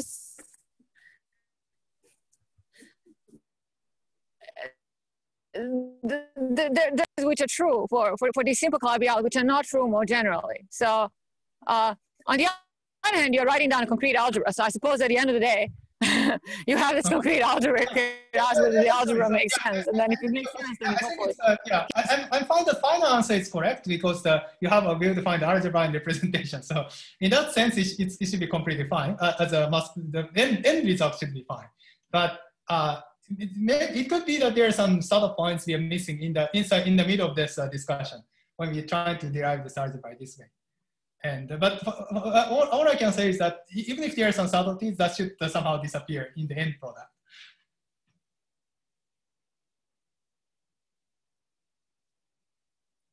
Yeah, in fact, maybe I should say have a comment. For example, depending on whether you have a compact full cycle or not, I mean, it almost looks like most of the ingredients are the same, except that some difference is that in the Yangians, if you go to compact example with compact full cycles, the the quivers are not chiral.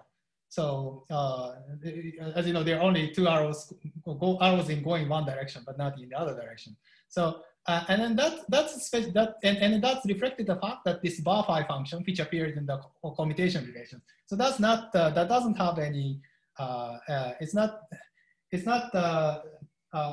It's a rational function with a numerator denominator, but the numerator and denominator don't have the same degree. And that changes the structure a lot, in fact. And in particular, for example, Taylor relations. So we have algebra, and you can also impose extra Taylor relations, but those Taylor relations are not known for this more general cases, more compact full cycle. So even at the purely algebraic level, there are some differences. And yeah, but whether that has anything to do with the more geometrical facts you mentioned, I don't know.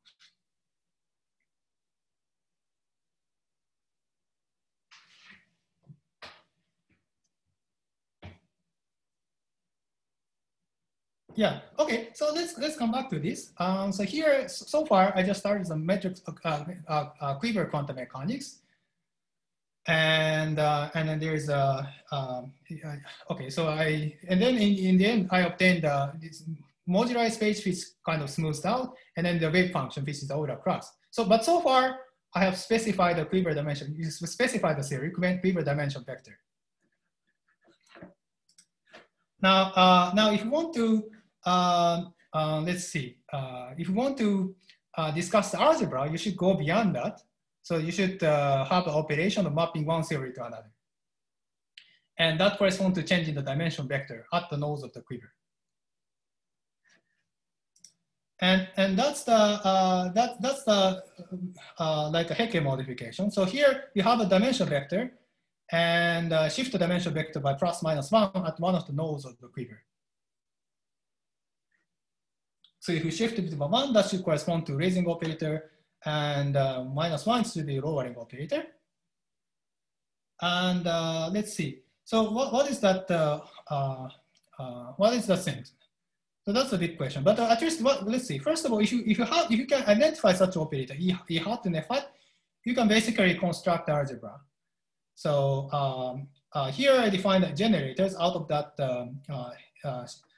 shift raising lowering operators, and then you can define the action on the configurations. But all the ingredients are encoded here in this E hat F hat, which is the expectation value of this raising E hat and F hat in this wave function psi lambda and psi lambda plus box. For example, this raising operator. So you add one, you increase the dimension vector at one of the nodes, which I did not E hat, and that changes the state psi lambda to psi lambda plus box. And you have to compute this transition amplitude in between these two states, and in the correct normalization. And that's the computation. And so first of all, and the result is that so this is the form. It turns out the correct formula is given by this expression, which in the first line. So if you try to increase the dimension vector, and so increase the dimension vector by 1 means to corresponds to adding 1 box to the crystal. So that's why I denote lambda plus box. And then there is a coefficient in front, which is the ratio of the Euler character, Euler class. And then so this Euler class is this. This is the lambda for the lambda itself, and also it's the relative Euler class between this lambda and lambda plus box. So what this means is that if you have a I should have denoted the name of lambda, not sigma. So if you have a sigma and sigma plus box, for each of this sigma, well, first of all, let's take like a crystal state lambda. And there is associated moduli space, which I denote m lambda, sorry, not sigma, m lambda. And their BPS states are characterized by ideals of path algebra. It's a particular one, so which is I1, and then also similar one for lambda plus 1 box adding. And if you have a direct product, these are completely independent. But of course, these should be related if you want to add 1 box to the other. And that gives rise to the incidence relations, inclusion relation between the between these ideals, and then that's defined some manifold inside this product defined by this incidence relation, and that gives rise to this Euler class. So this lambda plus box. And there is a mathematical derivation of this, which is basically that there is an incident locus inside this direct product. And you can do the Fourier-Macan transform using that as a kernel. And that's how people define, as far as I understand, this raising lowering operator. And okay, so that's the mathematical definition, which you can also adapt here. We have a little bit more physical discussion in our paper. In fact, many of the details are complicated. We have to work out the Fitch modes, etc. But at least one of the ideas is for us. So first of all, okay, so in fact, I already said that in reply to some of the questions, but we have a BPS bound state. So these are like a BPS bound state of atoms. And if you want to increase the number of atoms in the crystal configuration, you're supposed to bring one from far away, such that the dimension vector, or you have a larger BPS state algebra. And when you do that, you have to do a highly non-trivial operation. You start with infinity and then try to bring it in. And it's hard to keep track of everything completely, but at least what you'd expect is that along the process, some of the high frequency modes, which I did not before, goes to low frequency modes and vice versa. Recall that when you do this localization, I was doing something like a Wilsonian RG, and I split into higher frequency modes and lower frequency modes, and in the process of localization. And then I was always talking about this lower frequency modes and effective supercharge acting on that. That's how I get the Euler class. But along the way of these transportations, there are some factors coming out, and then so you have to keep track of which modes of this wave function, like a higher frequency mode, they might become lower frequency modes, and vice versa. You have to keep track of that. And what you should do in practice is that you do this very concretely. We have implementation in computer programs. And the way to do that is that we basically, you have, for example, these quivers, right? So for each arrows, you have matrices associated with that. You can specify dimension vectors and in certain commutation relations, and also you can deform it. And so some parameters allowed by the deformation, and also you have to diagonalize the gauge field action I was talking about. So you have to also do this procedure and keep track of which modes have this can be integrated out. And if you do this transportation, you see that there are some factors coming out.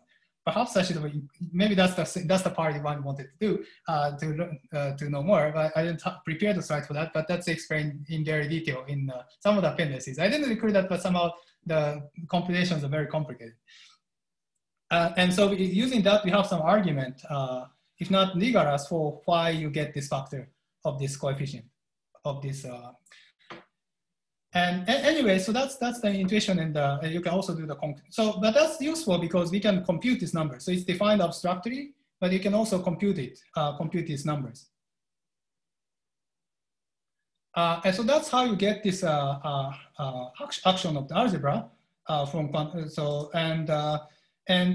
this expression we can work out in concrete numbers. And then so what's interesting is that then once you get these numbers, action of E hat and F hat, then you can check whether the algebra relations are satisfied or not. So perhaps maybe I should clarify here in this discussion. Actually, when I started working with the Quiver quantum mechanics, etc., I kind of pretended that I don't know anything about the Quiver Yangian representation, which I introduced previously. Just let's forget about that, everything, and just say that I have a quantum mechanics moduli space, and I can define this Hecke modification. And then that gives us an algebra that defines some algebra from first principle, and then the coefficient you can compute. And the coefficients tend to be some complicated function of some rational function of equivariant parameters. And then you can just use that to check the algebra relations are satisfied or not.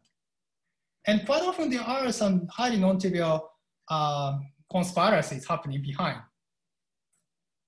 And I think, so this is just one example. We have some, in fact, empirically, all the expressions are too complicated to put in the paper because it's a longish expression in the Mathematica.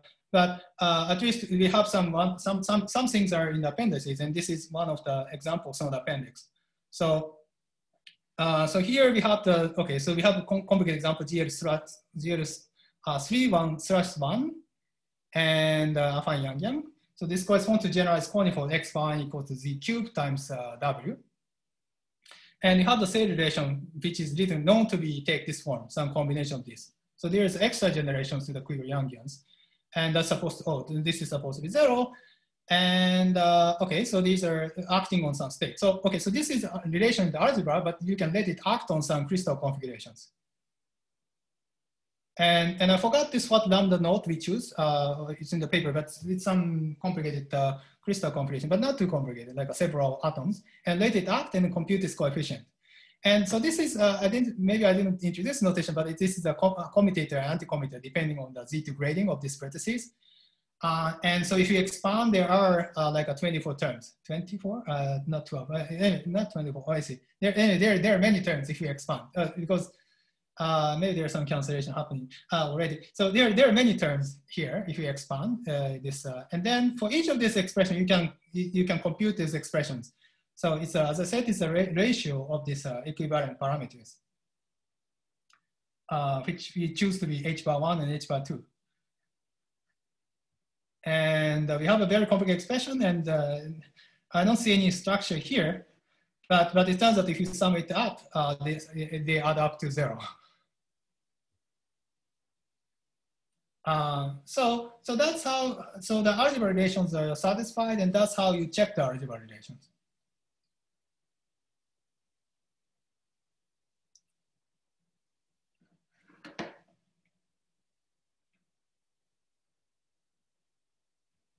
Can you show us again the definition of these generators in terms of the gauge theory field?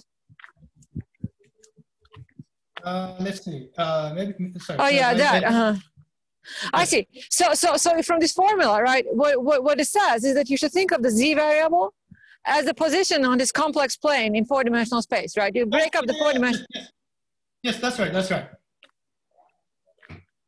I see. That's extremely interesting.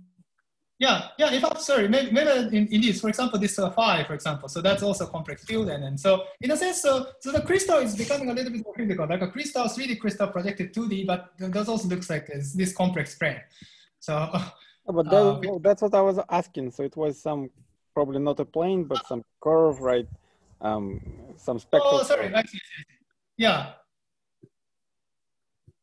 Oh, I see. Yeah, I see. Yeah, that's right. So that's the complex parameter. So it's actually, yeah, that's right. It is a plane in the on the crystal.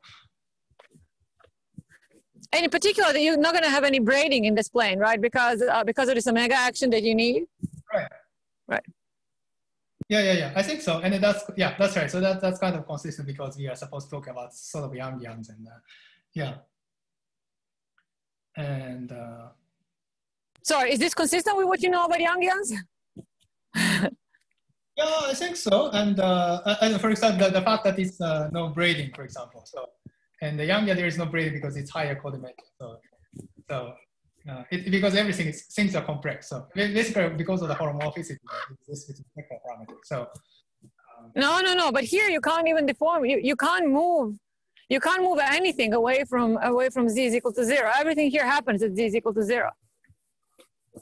Sorry. Well, what do you mean by everything happens here at z equal to 0? Well, because of the omega action, right? If you, I mean, you can't really honestly do any kind of that plane is rigidified by omega action that you need, I think, to make this quantum mechanics massive enough. No. Sorry. I don't think this is true, Mina, what you're saying, because this z is a parameter in orthogonal direction. This z is not a parameter associated to the Calabi-Yau threefold in which we are turning on omega. No, it's not a Calabi-Yau threefold. It's in the 4-dimensional space. Exactly. He breaks up the 4-dimensional space in time times the x3 direction times another complex plane, and that complex plane has omega action.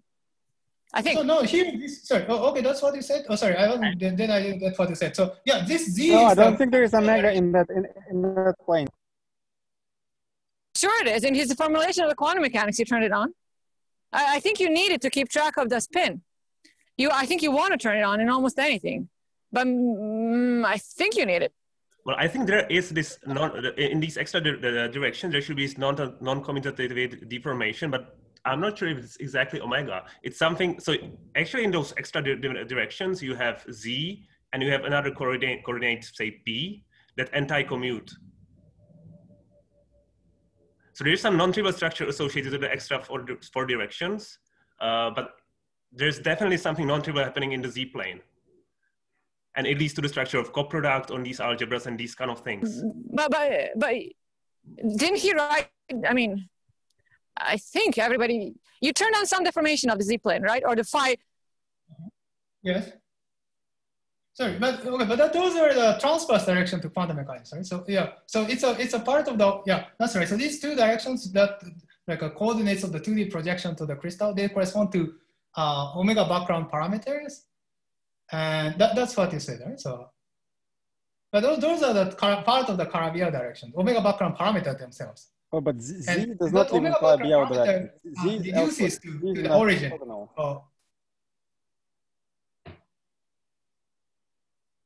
Sorry, did you say anything, Peter? Yeah, I'm just saying that Z does not live on Calabi-Yau, does it?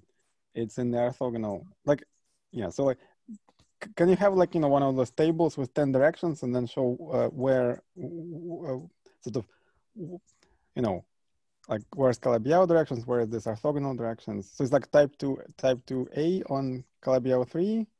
Yeah, type 2A on Calabi-Yau 3. This phi, so for example, this phi is the scalars in the vector model. So it's actually, yeah, sorry, yeah, indeed. So it's, sorry, yeah. So it's one of the, okay, so you're talking about the Quiver quantum mechanics, dimension reduction 4D-1, and some of the components of the gauge field. Like two of the components of the gauge field is complexified, and that's this phi. Okay, so it is so indeed, okay, so that itself, yeah, this phi itself lives in the direction transverse to the Calabi-Yau. It's because it's it's a component. Yeah, that's right. So it's a movement along that direction. So you have 4 dimensions, which is transverse to Calabi-Yau, and the direction transverse. So you have a quantum mechanics. There are 3 remaining directions, and that 3 remaining directions parametered by x3 and phi, complex phi. Okay, and then the particle moves in the other direction, in the 4th one. Okay. Right.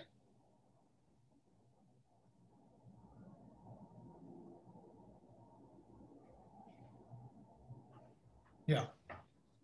So I have one more question. Your psi has an expansion that goes from -infinity to infinity. Is that correct? Right. But in the representation that you wrote down, I think all the psi, all the psi's with negative indices act by 0. Is it correct? Let's see, was that correct or not? So let's see. Yeah, well, let's see. Let me try to remember. Where is the representation? So representation is here. Well, okay, so that's really this whether this is a homogeneous polynomial or not. So for example, if you bar phi, for example, if it's a chiral quiver and the bar phi has the same degree at the numerator denominator, then this doesn't increase the degree. So indeed, you can just restrict to the positive part. So that's the typical case. But if you have a more general case, this bar phi itself has is, for example, 1 over some rational function, etc. So it also has a very negative power, z to c cube or z to the 4th power, etc. That they do come in. That's why you have to include these higher modes as well for the consistency. Right. So this is the information in the prefactor of the psi, right? You're just saying that it can be some polynomial or something more complicated that have different. Okay. Yeah. That's right. But in the examples that you found from the example that all the examples that come from the BPS quantum mechanics considerations, do you get some non-trivial prefactor psi 0 that leads to some negative psi modes? Negative. Well, sorry. Well, okay. Sorry. So if you have the example with a compact 4 cycle, it gives rise to negative psi, right? So as I said, is that what you're asking? You mean the examples without compact 4 cycle? Is that what you're asking about? No. I'm not asking about the compact 4 cycle. I'm asking about this this psi, because the standard, say, if you are in the C-free case, the standard shifted Yangian, the standard affine Yangian doesn't have this psi 0. So the psi doesn't have the negative modes, right? Then there are those shifted Yangians that or might have negative modes of psi 0. So I'm just basically asking whether there's some like explicit example of a module where the psi psi's with negative modes don't act as 0. Yeah, I think I saw that the answer is yes. I think if you restrict to because for example, I think that's yes. I think for example, depending on the order of this polynomial. So for example, if you take P1 times P1, and then this is like net degree is like a 2, there are 2 arrows coming, etc. Yeah. Okay, I see. So you're saying that in those examples, non-trivial negative modes appear and they're essential. Okay, thank you. That's right. Yeah, and then also because in that case, the net degree is only 2, for example. So I think, okay, I need to remember detail, but I think you need psi minus 1 minus 2 for the consistency of the presentation. But you don't need much further, I think, if I'm correct. But, okay, good. Maybe if you keep acting, you might generate some things with some more higher power. Maybe that. Yeah, but anyway, it's extremely crucial to have these things. And yeah, in fact, that's one particular feature of this case with compact Hall cycles that you cannot truncate to this. So it's like an infinite shifted Yangian. So that's kind of needed for this construction.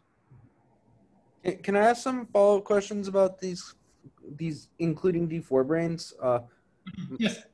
My understanding was that okay, we know how one way to get these BPS counting functions is you do the 45D lift, and then as in your paper with Mina, you can use wall crossing to figure out the BPS spectrum in all other chambers. But that only worked when you didn't have compact force cycles and when you just had a single D6 brain, right? So how are you claiming you can use this algebra to solve for the BPS degeneracies for any number of D6 brains and any number of D4 brains, or yeah, for the D6, well, it's either one D6 brain. I think people have studied multiple D6 brain, but at least here for this purpose, I haven't considered. That's actually, yeah. In fact, the D6 brain I didn't really specify. I mean, emphasize so much, but it's implicit here. Namely, when I start with the crystal, etc., there is so D6 brain gives that a framing, right? So and then there's having D6 brain means that's the one dimension, one vector, vector space there. So you always start from there and it's just one arrow, and then that's the beginning. You start creating the crystal. But if you have, for example, multiple D6 brain, you already have extra many data, right? So from you start with, and there are multiple arrows, etc. So you need extra more data to specify the representation. And so it's I think you need to generalize this story with a multiple D6 brain. But now for the D6 brain, and for the D4 brains, yeah, so you can do multiple D4 brains. And in fact, I have some slides for that. So I can discuss the D4 brains. And so yeah, for example, yes. How does one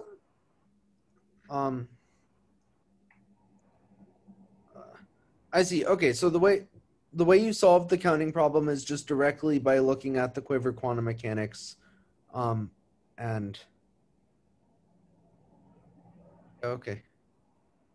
Yeah, and yeah, that's right. So quiver quantum mechanics. So whether you have a D4 brain or D6 brain, that corresponds to adding different extra framing nodes. So that's like changing the extra data. But the machinery works irrespective of, like you can start with ADH and quiver, for example. You can start with the ADH and quiver. I mean, I emphasize the Calabi-Yau 3 because that's sort of a new part, but you can start with the ADH and quiver and then do the similar computations hours. In fact, we started doing that but from that example and then work out things, etc. Or even, yeah.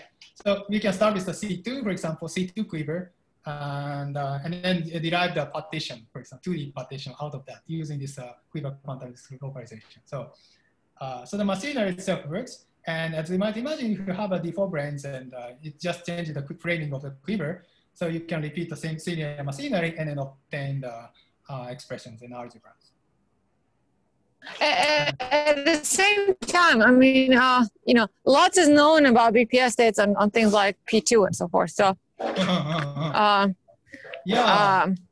I would especially be interested in seeing a calculation for just pure D4 brains on a single P2. What does the algebra say? And if it really agrees on that, then that would be fantastic. That would be. I mean, there is really derivation. I think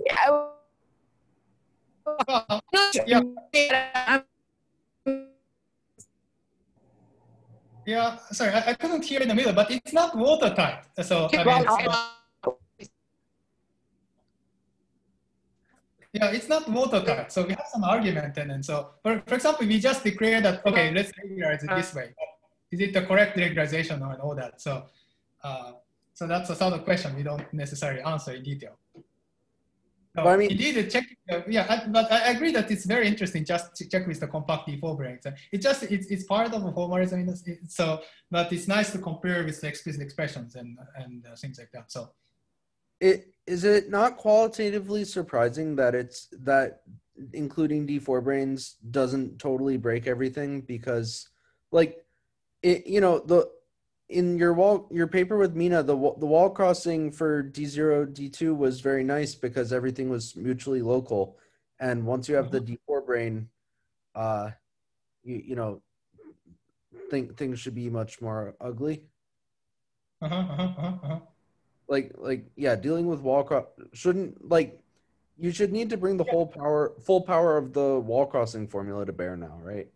Yeah, I mean, I agree with your sentiment, and I think that's an interesting point. So indeed, for example, when I say that, okay, we bring the BPS particle from infinity, etc. But yeah, as you say, if it's a D4, it makes a pairing with D2, and then something non-trivial. Yeah, complicated. I mean, it already has the angular momentum already at infinity, and what happens. And so you might worry that might change the structure quite a bit. But I don't know. At least at the level of concrete analysis and equivalent quantum mechanics and the moduli space and things like that. So I don't see any part, that much of a difference between because it's after all it's just a different quiver, right? So but I also that's what I said so far. But I agree that the physics should be slightly different, and so yeah. Okay, thanks. Well, the D4s are going to lead just to a different module of these algebras, right? Right. I would love to see how those can be constructed from the, like some examples, how those can be constructed within your framework. Because how we did it for this in the simple case is that we consider the action of the cohomological Hall algebra on a quiver where we attach some extra framing. So is there some kind of ramification of your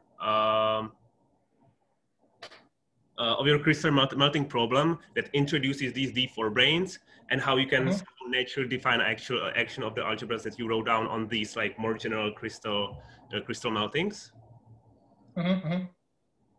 Yeah, so yeah, that's right. So in fact, So you can do various different levels. For example, you can start with the D6 prime level, work at R/7 and truncate it. But indeed, as you say, you can go back to crystal and already write on the crystal for the D4 brain counting.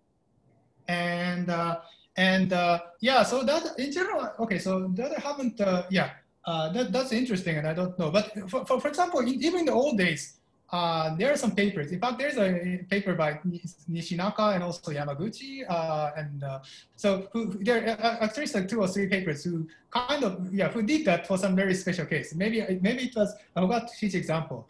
Also, it was a very special number, D4, like a D4 brain charge in only one of the regions here in the PQ wave, etc. And but anyway, you can similar crystal melting. So anyway, you can start with the quiver again and then do the crystal melting. And in their paper, I think they try to really do this affine. So they do the crystal melting, and then also first of all, they did the wall crossing and then computed the partition function starting with chamber and obtained the character of the affine Katsumudi algebra. That's the classic Nakajima case. And then also they cook up some statistical mechanical model representing that. And that one, it looks like, if I remember correctly, it was still 2-dimensional. But first of all, in the crystal structure I was talking about, it's always 3-dimensional. But that one is 2-dimensional structure, which is not too surprising because, it's like a 3D partition reduces 2D partition. But there was a little bit more structure. Like they were talking about the triangles, but 2 different triangles with this triangle and that triangle, 2 different shaded triangles, and they superimpose into each other, and counting with that. And then that matches this character of a affine Katsumudi algebra. That's what they did. So but now we have this more general machineries and all that. So I think we should be able to also write down the crystal for them directly. It's not hard to work out what So your quivers would know about a compact D4 brains automatically. But if you wanted to add non-compact D4 brains, then you need framing nodes indeed. Yes. And it's not hard to work. So you just need to know how many arrows do you have between the framing nodes and the compact ones. And that's a you know, that's a simple calculation and a definite one. So you could just derive what they would be. That's right. And then usually, for example, in ADHM Quiver, there's I and J, right? So coming back and forth from that trailing node. And so there are arrows, and when you consider vacuum moduli space, there are corresponding fields corresponding to that. But if I remember correctly, if you do the analysis of moduli space, at least in some cases, you can set either, I forgot, one of I or J to 0, for example.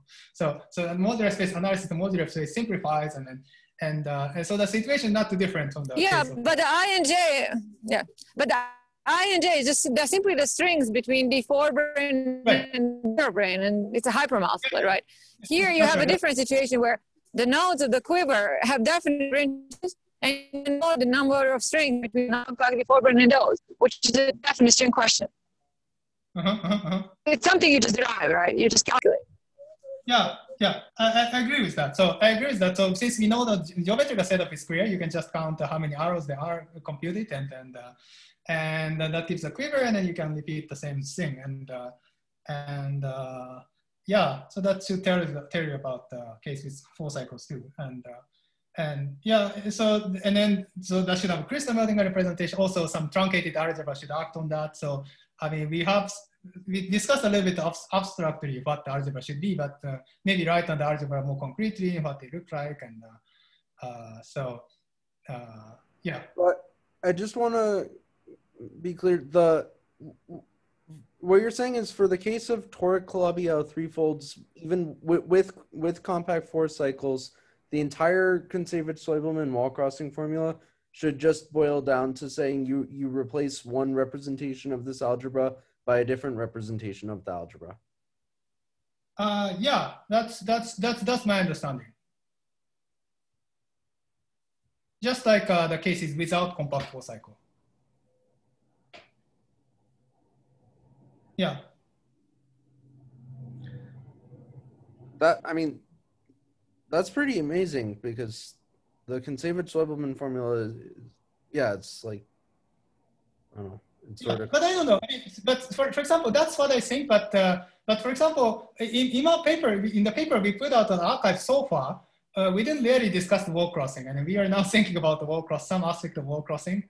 So I mean, there are too many things to do. So we didn't really discuss in detail wall crossing. So we are now currently looking at how to, well, first of all, incorporate wall crossing, which is to some extent is almost trivial because if you do the wall crossing, as you say, you just have a different crystal. But the representation, etc., it works almost the same formula. You don't actually use the particular shape of the crystal, and but modulus uncertainty to think about. So I don't necessarily exclude. So maybe the conservative, I should say that I don't know, because maybe it's when I try to work at some details of the representation, it might not work in other chambers. So, but I doubt that personally right now. Wouldn't you have to sort of automatically include it because you always have to pick a stability condition in your quantum mechanics? Let's see. Okay, so in fact, there are several different parts of the story. For example, the discussion of Quiver quantum mechanics we discussed afterwards. So yeah, so here I was talking about for example, Coulomb branch, not the Higgs branch localization, and then we have a hierarchy on the Fi parameter. If I keep the Fi parameter large, etc. So that suggests that discussion itself is not, strictly speaking, not applicable to all the chambers, for example. Yeah. So for that reason, if you want the physics argument, you might be skeptical if it happens all the way deep into the modular space. I see. And okay, so this could. Yes. So that's one comment. But on the other hand, I can also take a viewpoint. Okay. So for this this physics derivation from the Quiver quantum mechanics is interesting. But I just take the crystal, for example. The crystal for this general chamber is known. And and then you just let it act, data algebra acts on that, and whether the representation is consistent or not, and that seems to work, even when the quantum mechanics derivation, strictly speaking, doesn't apply. So there's so far no way to actually do the count in those chambers when you have compact 4 cycles, because the 45D lift argument doesn't work, and the Quiver quantum mechanics, the localization argument required this large theta chamber. That's true, and yeah. So, but yeah, that's true. Yeah. But what I said, yeah, that's right. So what I said in the other part is that nevertheless, for example, if you look at the shape of the crystal and then like go into different chambers, like cutting the crystal one by one, for example. So it's actually easy to extrapolate all the way to this, all the chambers by making keep cutting or keep stacking the layers in the crystal. So that seems to discuss all the different chambers of the crystal. So of the problem. So and then if you say that, that's before coming to the algebra, you can just say that, okay, this crystal counts you describe all the different chamber structures and all the correctly counts the BPS states. And then if you accept that, and then this algebra does act on this crystal, which is a highly non-trivial argument, so suggestion, that evidence that probably the story works in exactly the same way in the region deep in the chamber.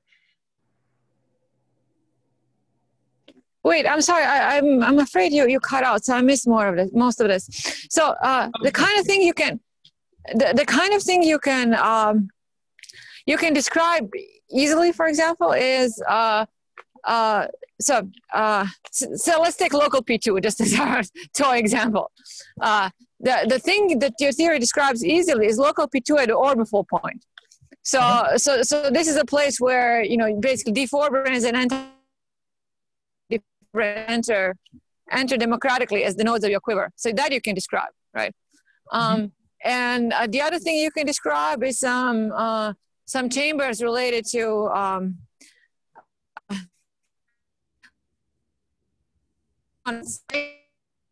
basically do some simple cyber duality in your quiver. So description of the whole spectrum and things are very simple.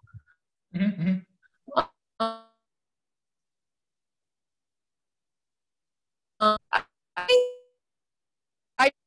from computation understand the actual spectrum of pure orbit on a large P2. I think that's very hard, even with average Solomon. I don't think that kind of question you can answer, but it would be amazing if you can. So it lives at the orbifold point. Yeah, and you can.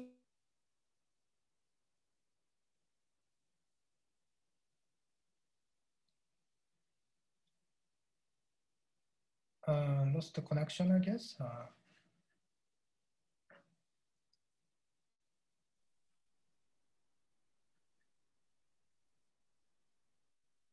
One, when you take the P2 to be large, but there's, you don't really to go from one to the, even though in principle the spectrum in both chambers, there's some kind of infinite recombination to go from one to the other. In other words, you have to reach some infinitely many states. So it doesn't really help. Like even conservative Solomon doesn't really help as far as I know. So it depends what you want to do, I suppose.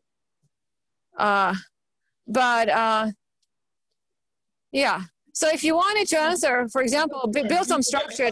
The jump is highly non-trivial to discuss, but yeah. But for example, the Quiver before, not the crystal. Sorry. If you wanted to know, for example, how to solve Calabi-Yau threefold out of C3 patches in some kind of scheme that I think Miroslav imagined in some other places, I don't think that crystal directly is useful. You have some kind of reorganization happens where you don't really care about D4 branes and anti-D4 branes. That's together your quiver describes at a P2 at the orbifold point. So. Well, the Green prescription won't work in general, but that's in a sense that's needed for describing a general chamber, right? So if you have a general chamber, you cannot simply cut into pieces.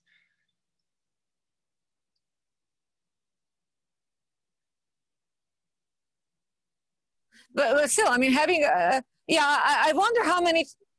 So what is your statement again? What does your algebra describe? Does it do you think it knows about all the modules, the BPS that's in all of the moduli of, say, local P2? Yeah, I think so.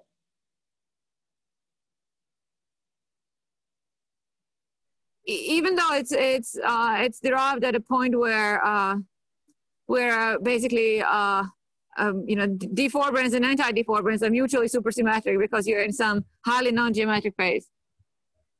Yeah, I think so. So the assumption is that the algebra stays same, which is motivated by, so as long as we are in the chamber which has a crystal melting type description.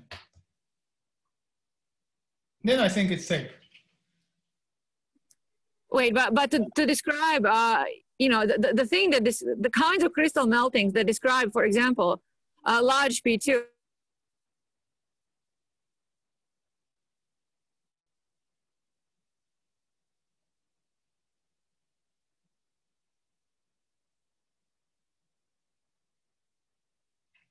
Corners, and then that's, I think, supposed to. Sorry, yeah. We couldn't hear. So what was that? So the 10 crystal for P2 in the. Yeah. So if you wanted to get a large P2, right? Yes. Like a very, very large P2, then I don't think that the branes that are supersymmetric near the description in terms of the branes you started with that does not really work at all. I mean, not at all. I think. Because for large P2, deforbrin and anti-deforbrin are definitely not mutually supersymmetric, no matter what you do. and you need some kind of a different description, maybe where everything can somehow be built in terms of D0 branes and having turned on a large B field on a Calabi-Yau. So the only description I know, for example, of a large P2 does not involve a quiver. It's possible. It would be really amazing, as everybody has said, I think, many times, if this really captures all of string theory on that geometry. Uh-huh. So just to make sure, so for the P2 with the very large bore, are you saying that there is no like a quiver description? No, I don't think so. No, it's not a quiver, I think. I see. Oh yeah, I see. Yeah. Okay, for those reasons, I don't know. I have no idea, because everything relies crucial. I mean, crystal melting of BPS and quiver. Everything relies crucial in the quiver description. So, quivers are very special, right? You need to be in a point in the moduli space where basically half of your branes are essentially aligned, have preserved essentially the same supersymmetry, which are very, very, very, very special points. I think they're quite rare. So.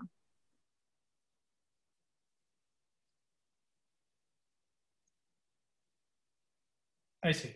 Yeah, I mean, it could, so yeah, that's right. So, okay, so for extending to those reasons, I don't know. I mean, but somehow I don't know, that's certainly logically possible. So, and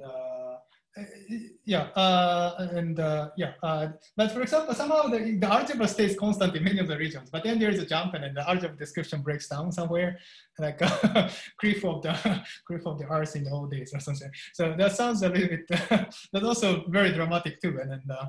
And it might be natural to imagine that the algebra itself somehow extends all the way. But of course, if there is no quiver description, there is no input data in a sense. So how much you can extrapolate these constructions all the way, that's an issue to be discussed. So far, in fact, we didn't really discuss even the walkers. We just in a particular chamber and discussed it so far.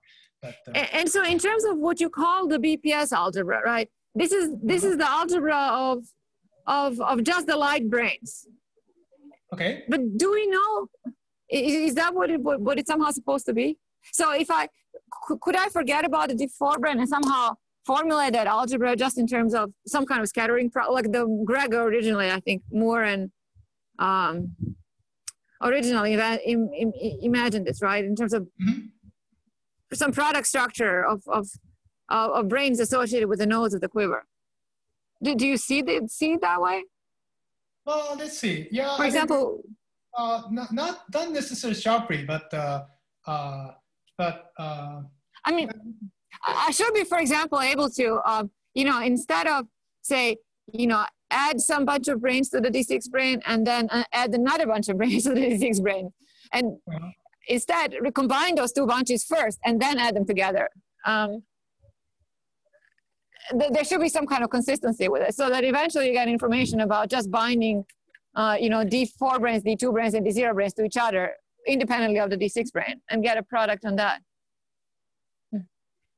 It's I think this is the most interesting part about your story, really getting very, very close to actually, or maybe even just explaining to us what this algebra of BPS is supposed to be in concrete terms. That sounds.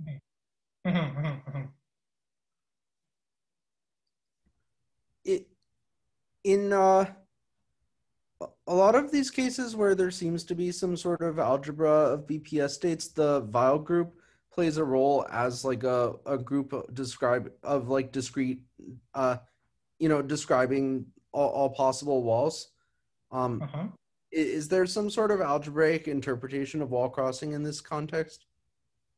Well, let's see. Yeah, wall crossing. Well, let's see. At least, wall crossing, for example, in the case of affine Yangian of G and M/M, etc. appears, that's related with the choice of the shuffling of the fermionic and bosonic nodes in the thinking diagram and things like, which is again related with the braid group action on the algebra. But in general, these things are like a change in the quiver at least. So changing the quiver in such a way that the content is the same, which is and that's basically the content of quiver mutation or Seibach duality. So you can start with the quiver and do the Seibach dual, and then we conjecture, we have necessary proof that the algebras are the same, for example. And then, but you have multiple nodes, you can do Seibach dual here and then there, etc. And then you make some, so I think that's where the general counterpart of the Kavli group which you mentioned, I believe. But the Seibach dualities are not wall crossing, right? That's just where some BPS state leaves the I mean, people call it the wall crossing, the second kind, or I forgot the terminology nowadays. But yeah, I mean, from the point of view of the 40n equals 2 theory, those are perfectly smooth points. There's no wall crossing there. Yeah, you change the description, and then but it's just your choice to choose the description. So yeah. Yeah. So I was asking about the points where there's genuine wall crossing. I see. Some algebraic picture going on. Like in K3 times T2, there seems to be a generalized Katz-Moody algebra present, and the Weil group of that actually corresponds to all of the walls. I see. Yeah. Well, I don't know. I mean, for example, it's somewhat related with that. For example, you can ask the question, what is the counterpart of like a phi 10 or something, like a choice of a contour, etc. And then I've certainly thought a little bit about that. But here, for example, you have even some expression in the numerator, that's not just the poles, but sometimes if you do the wall crossing, the zeros, positional zeros are changed, not the poles, for example. So it's not like a change in the contour. Yeah, so I don't know which part of the story with higher supersymmetry generalized to here. Okay.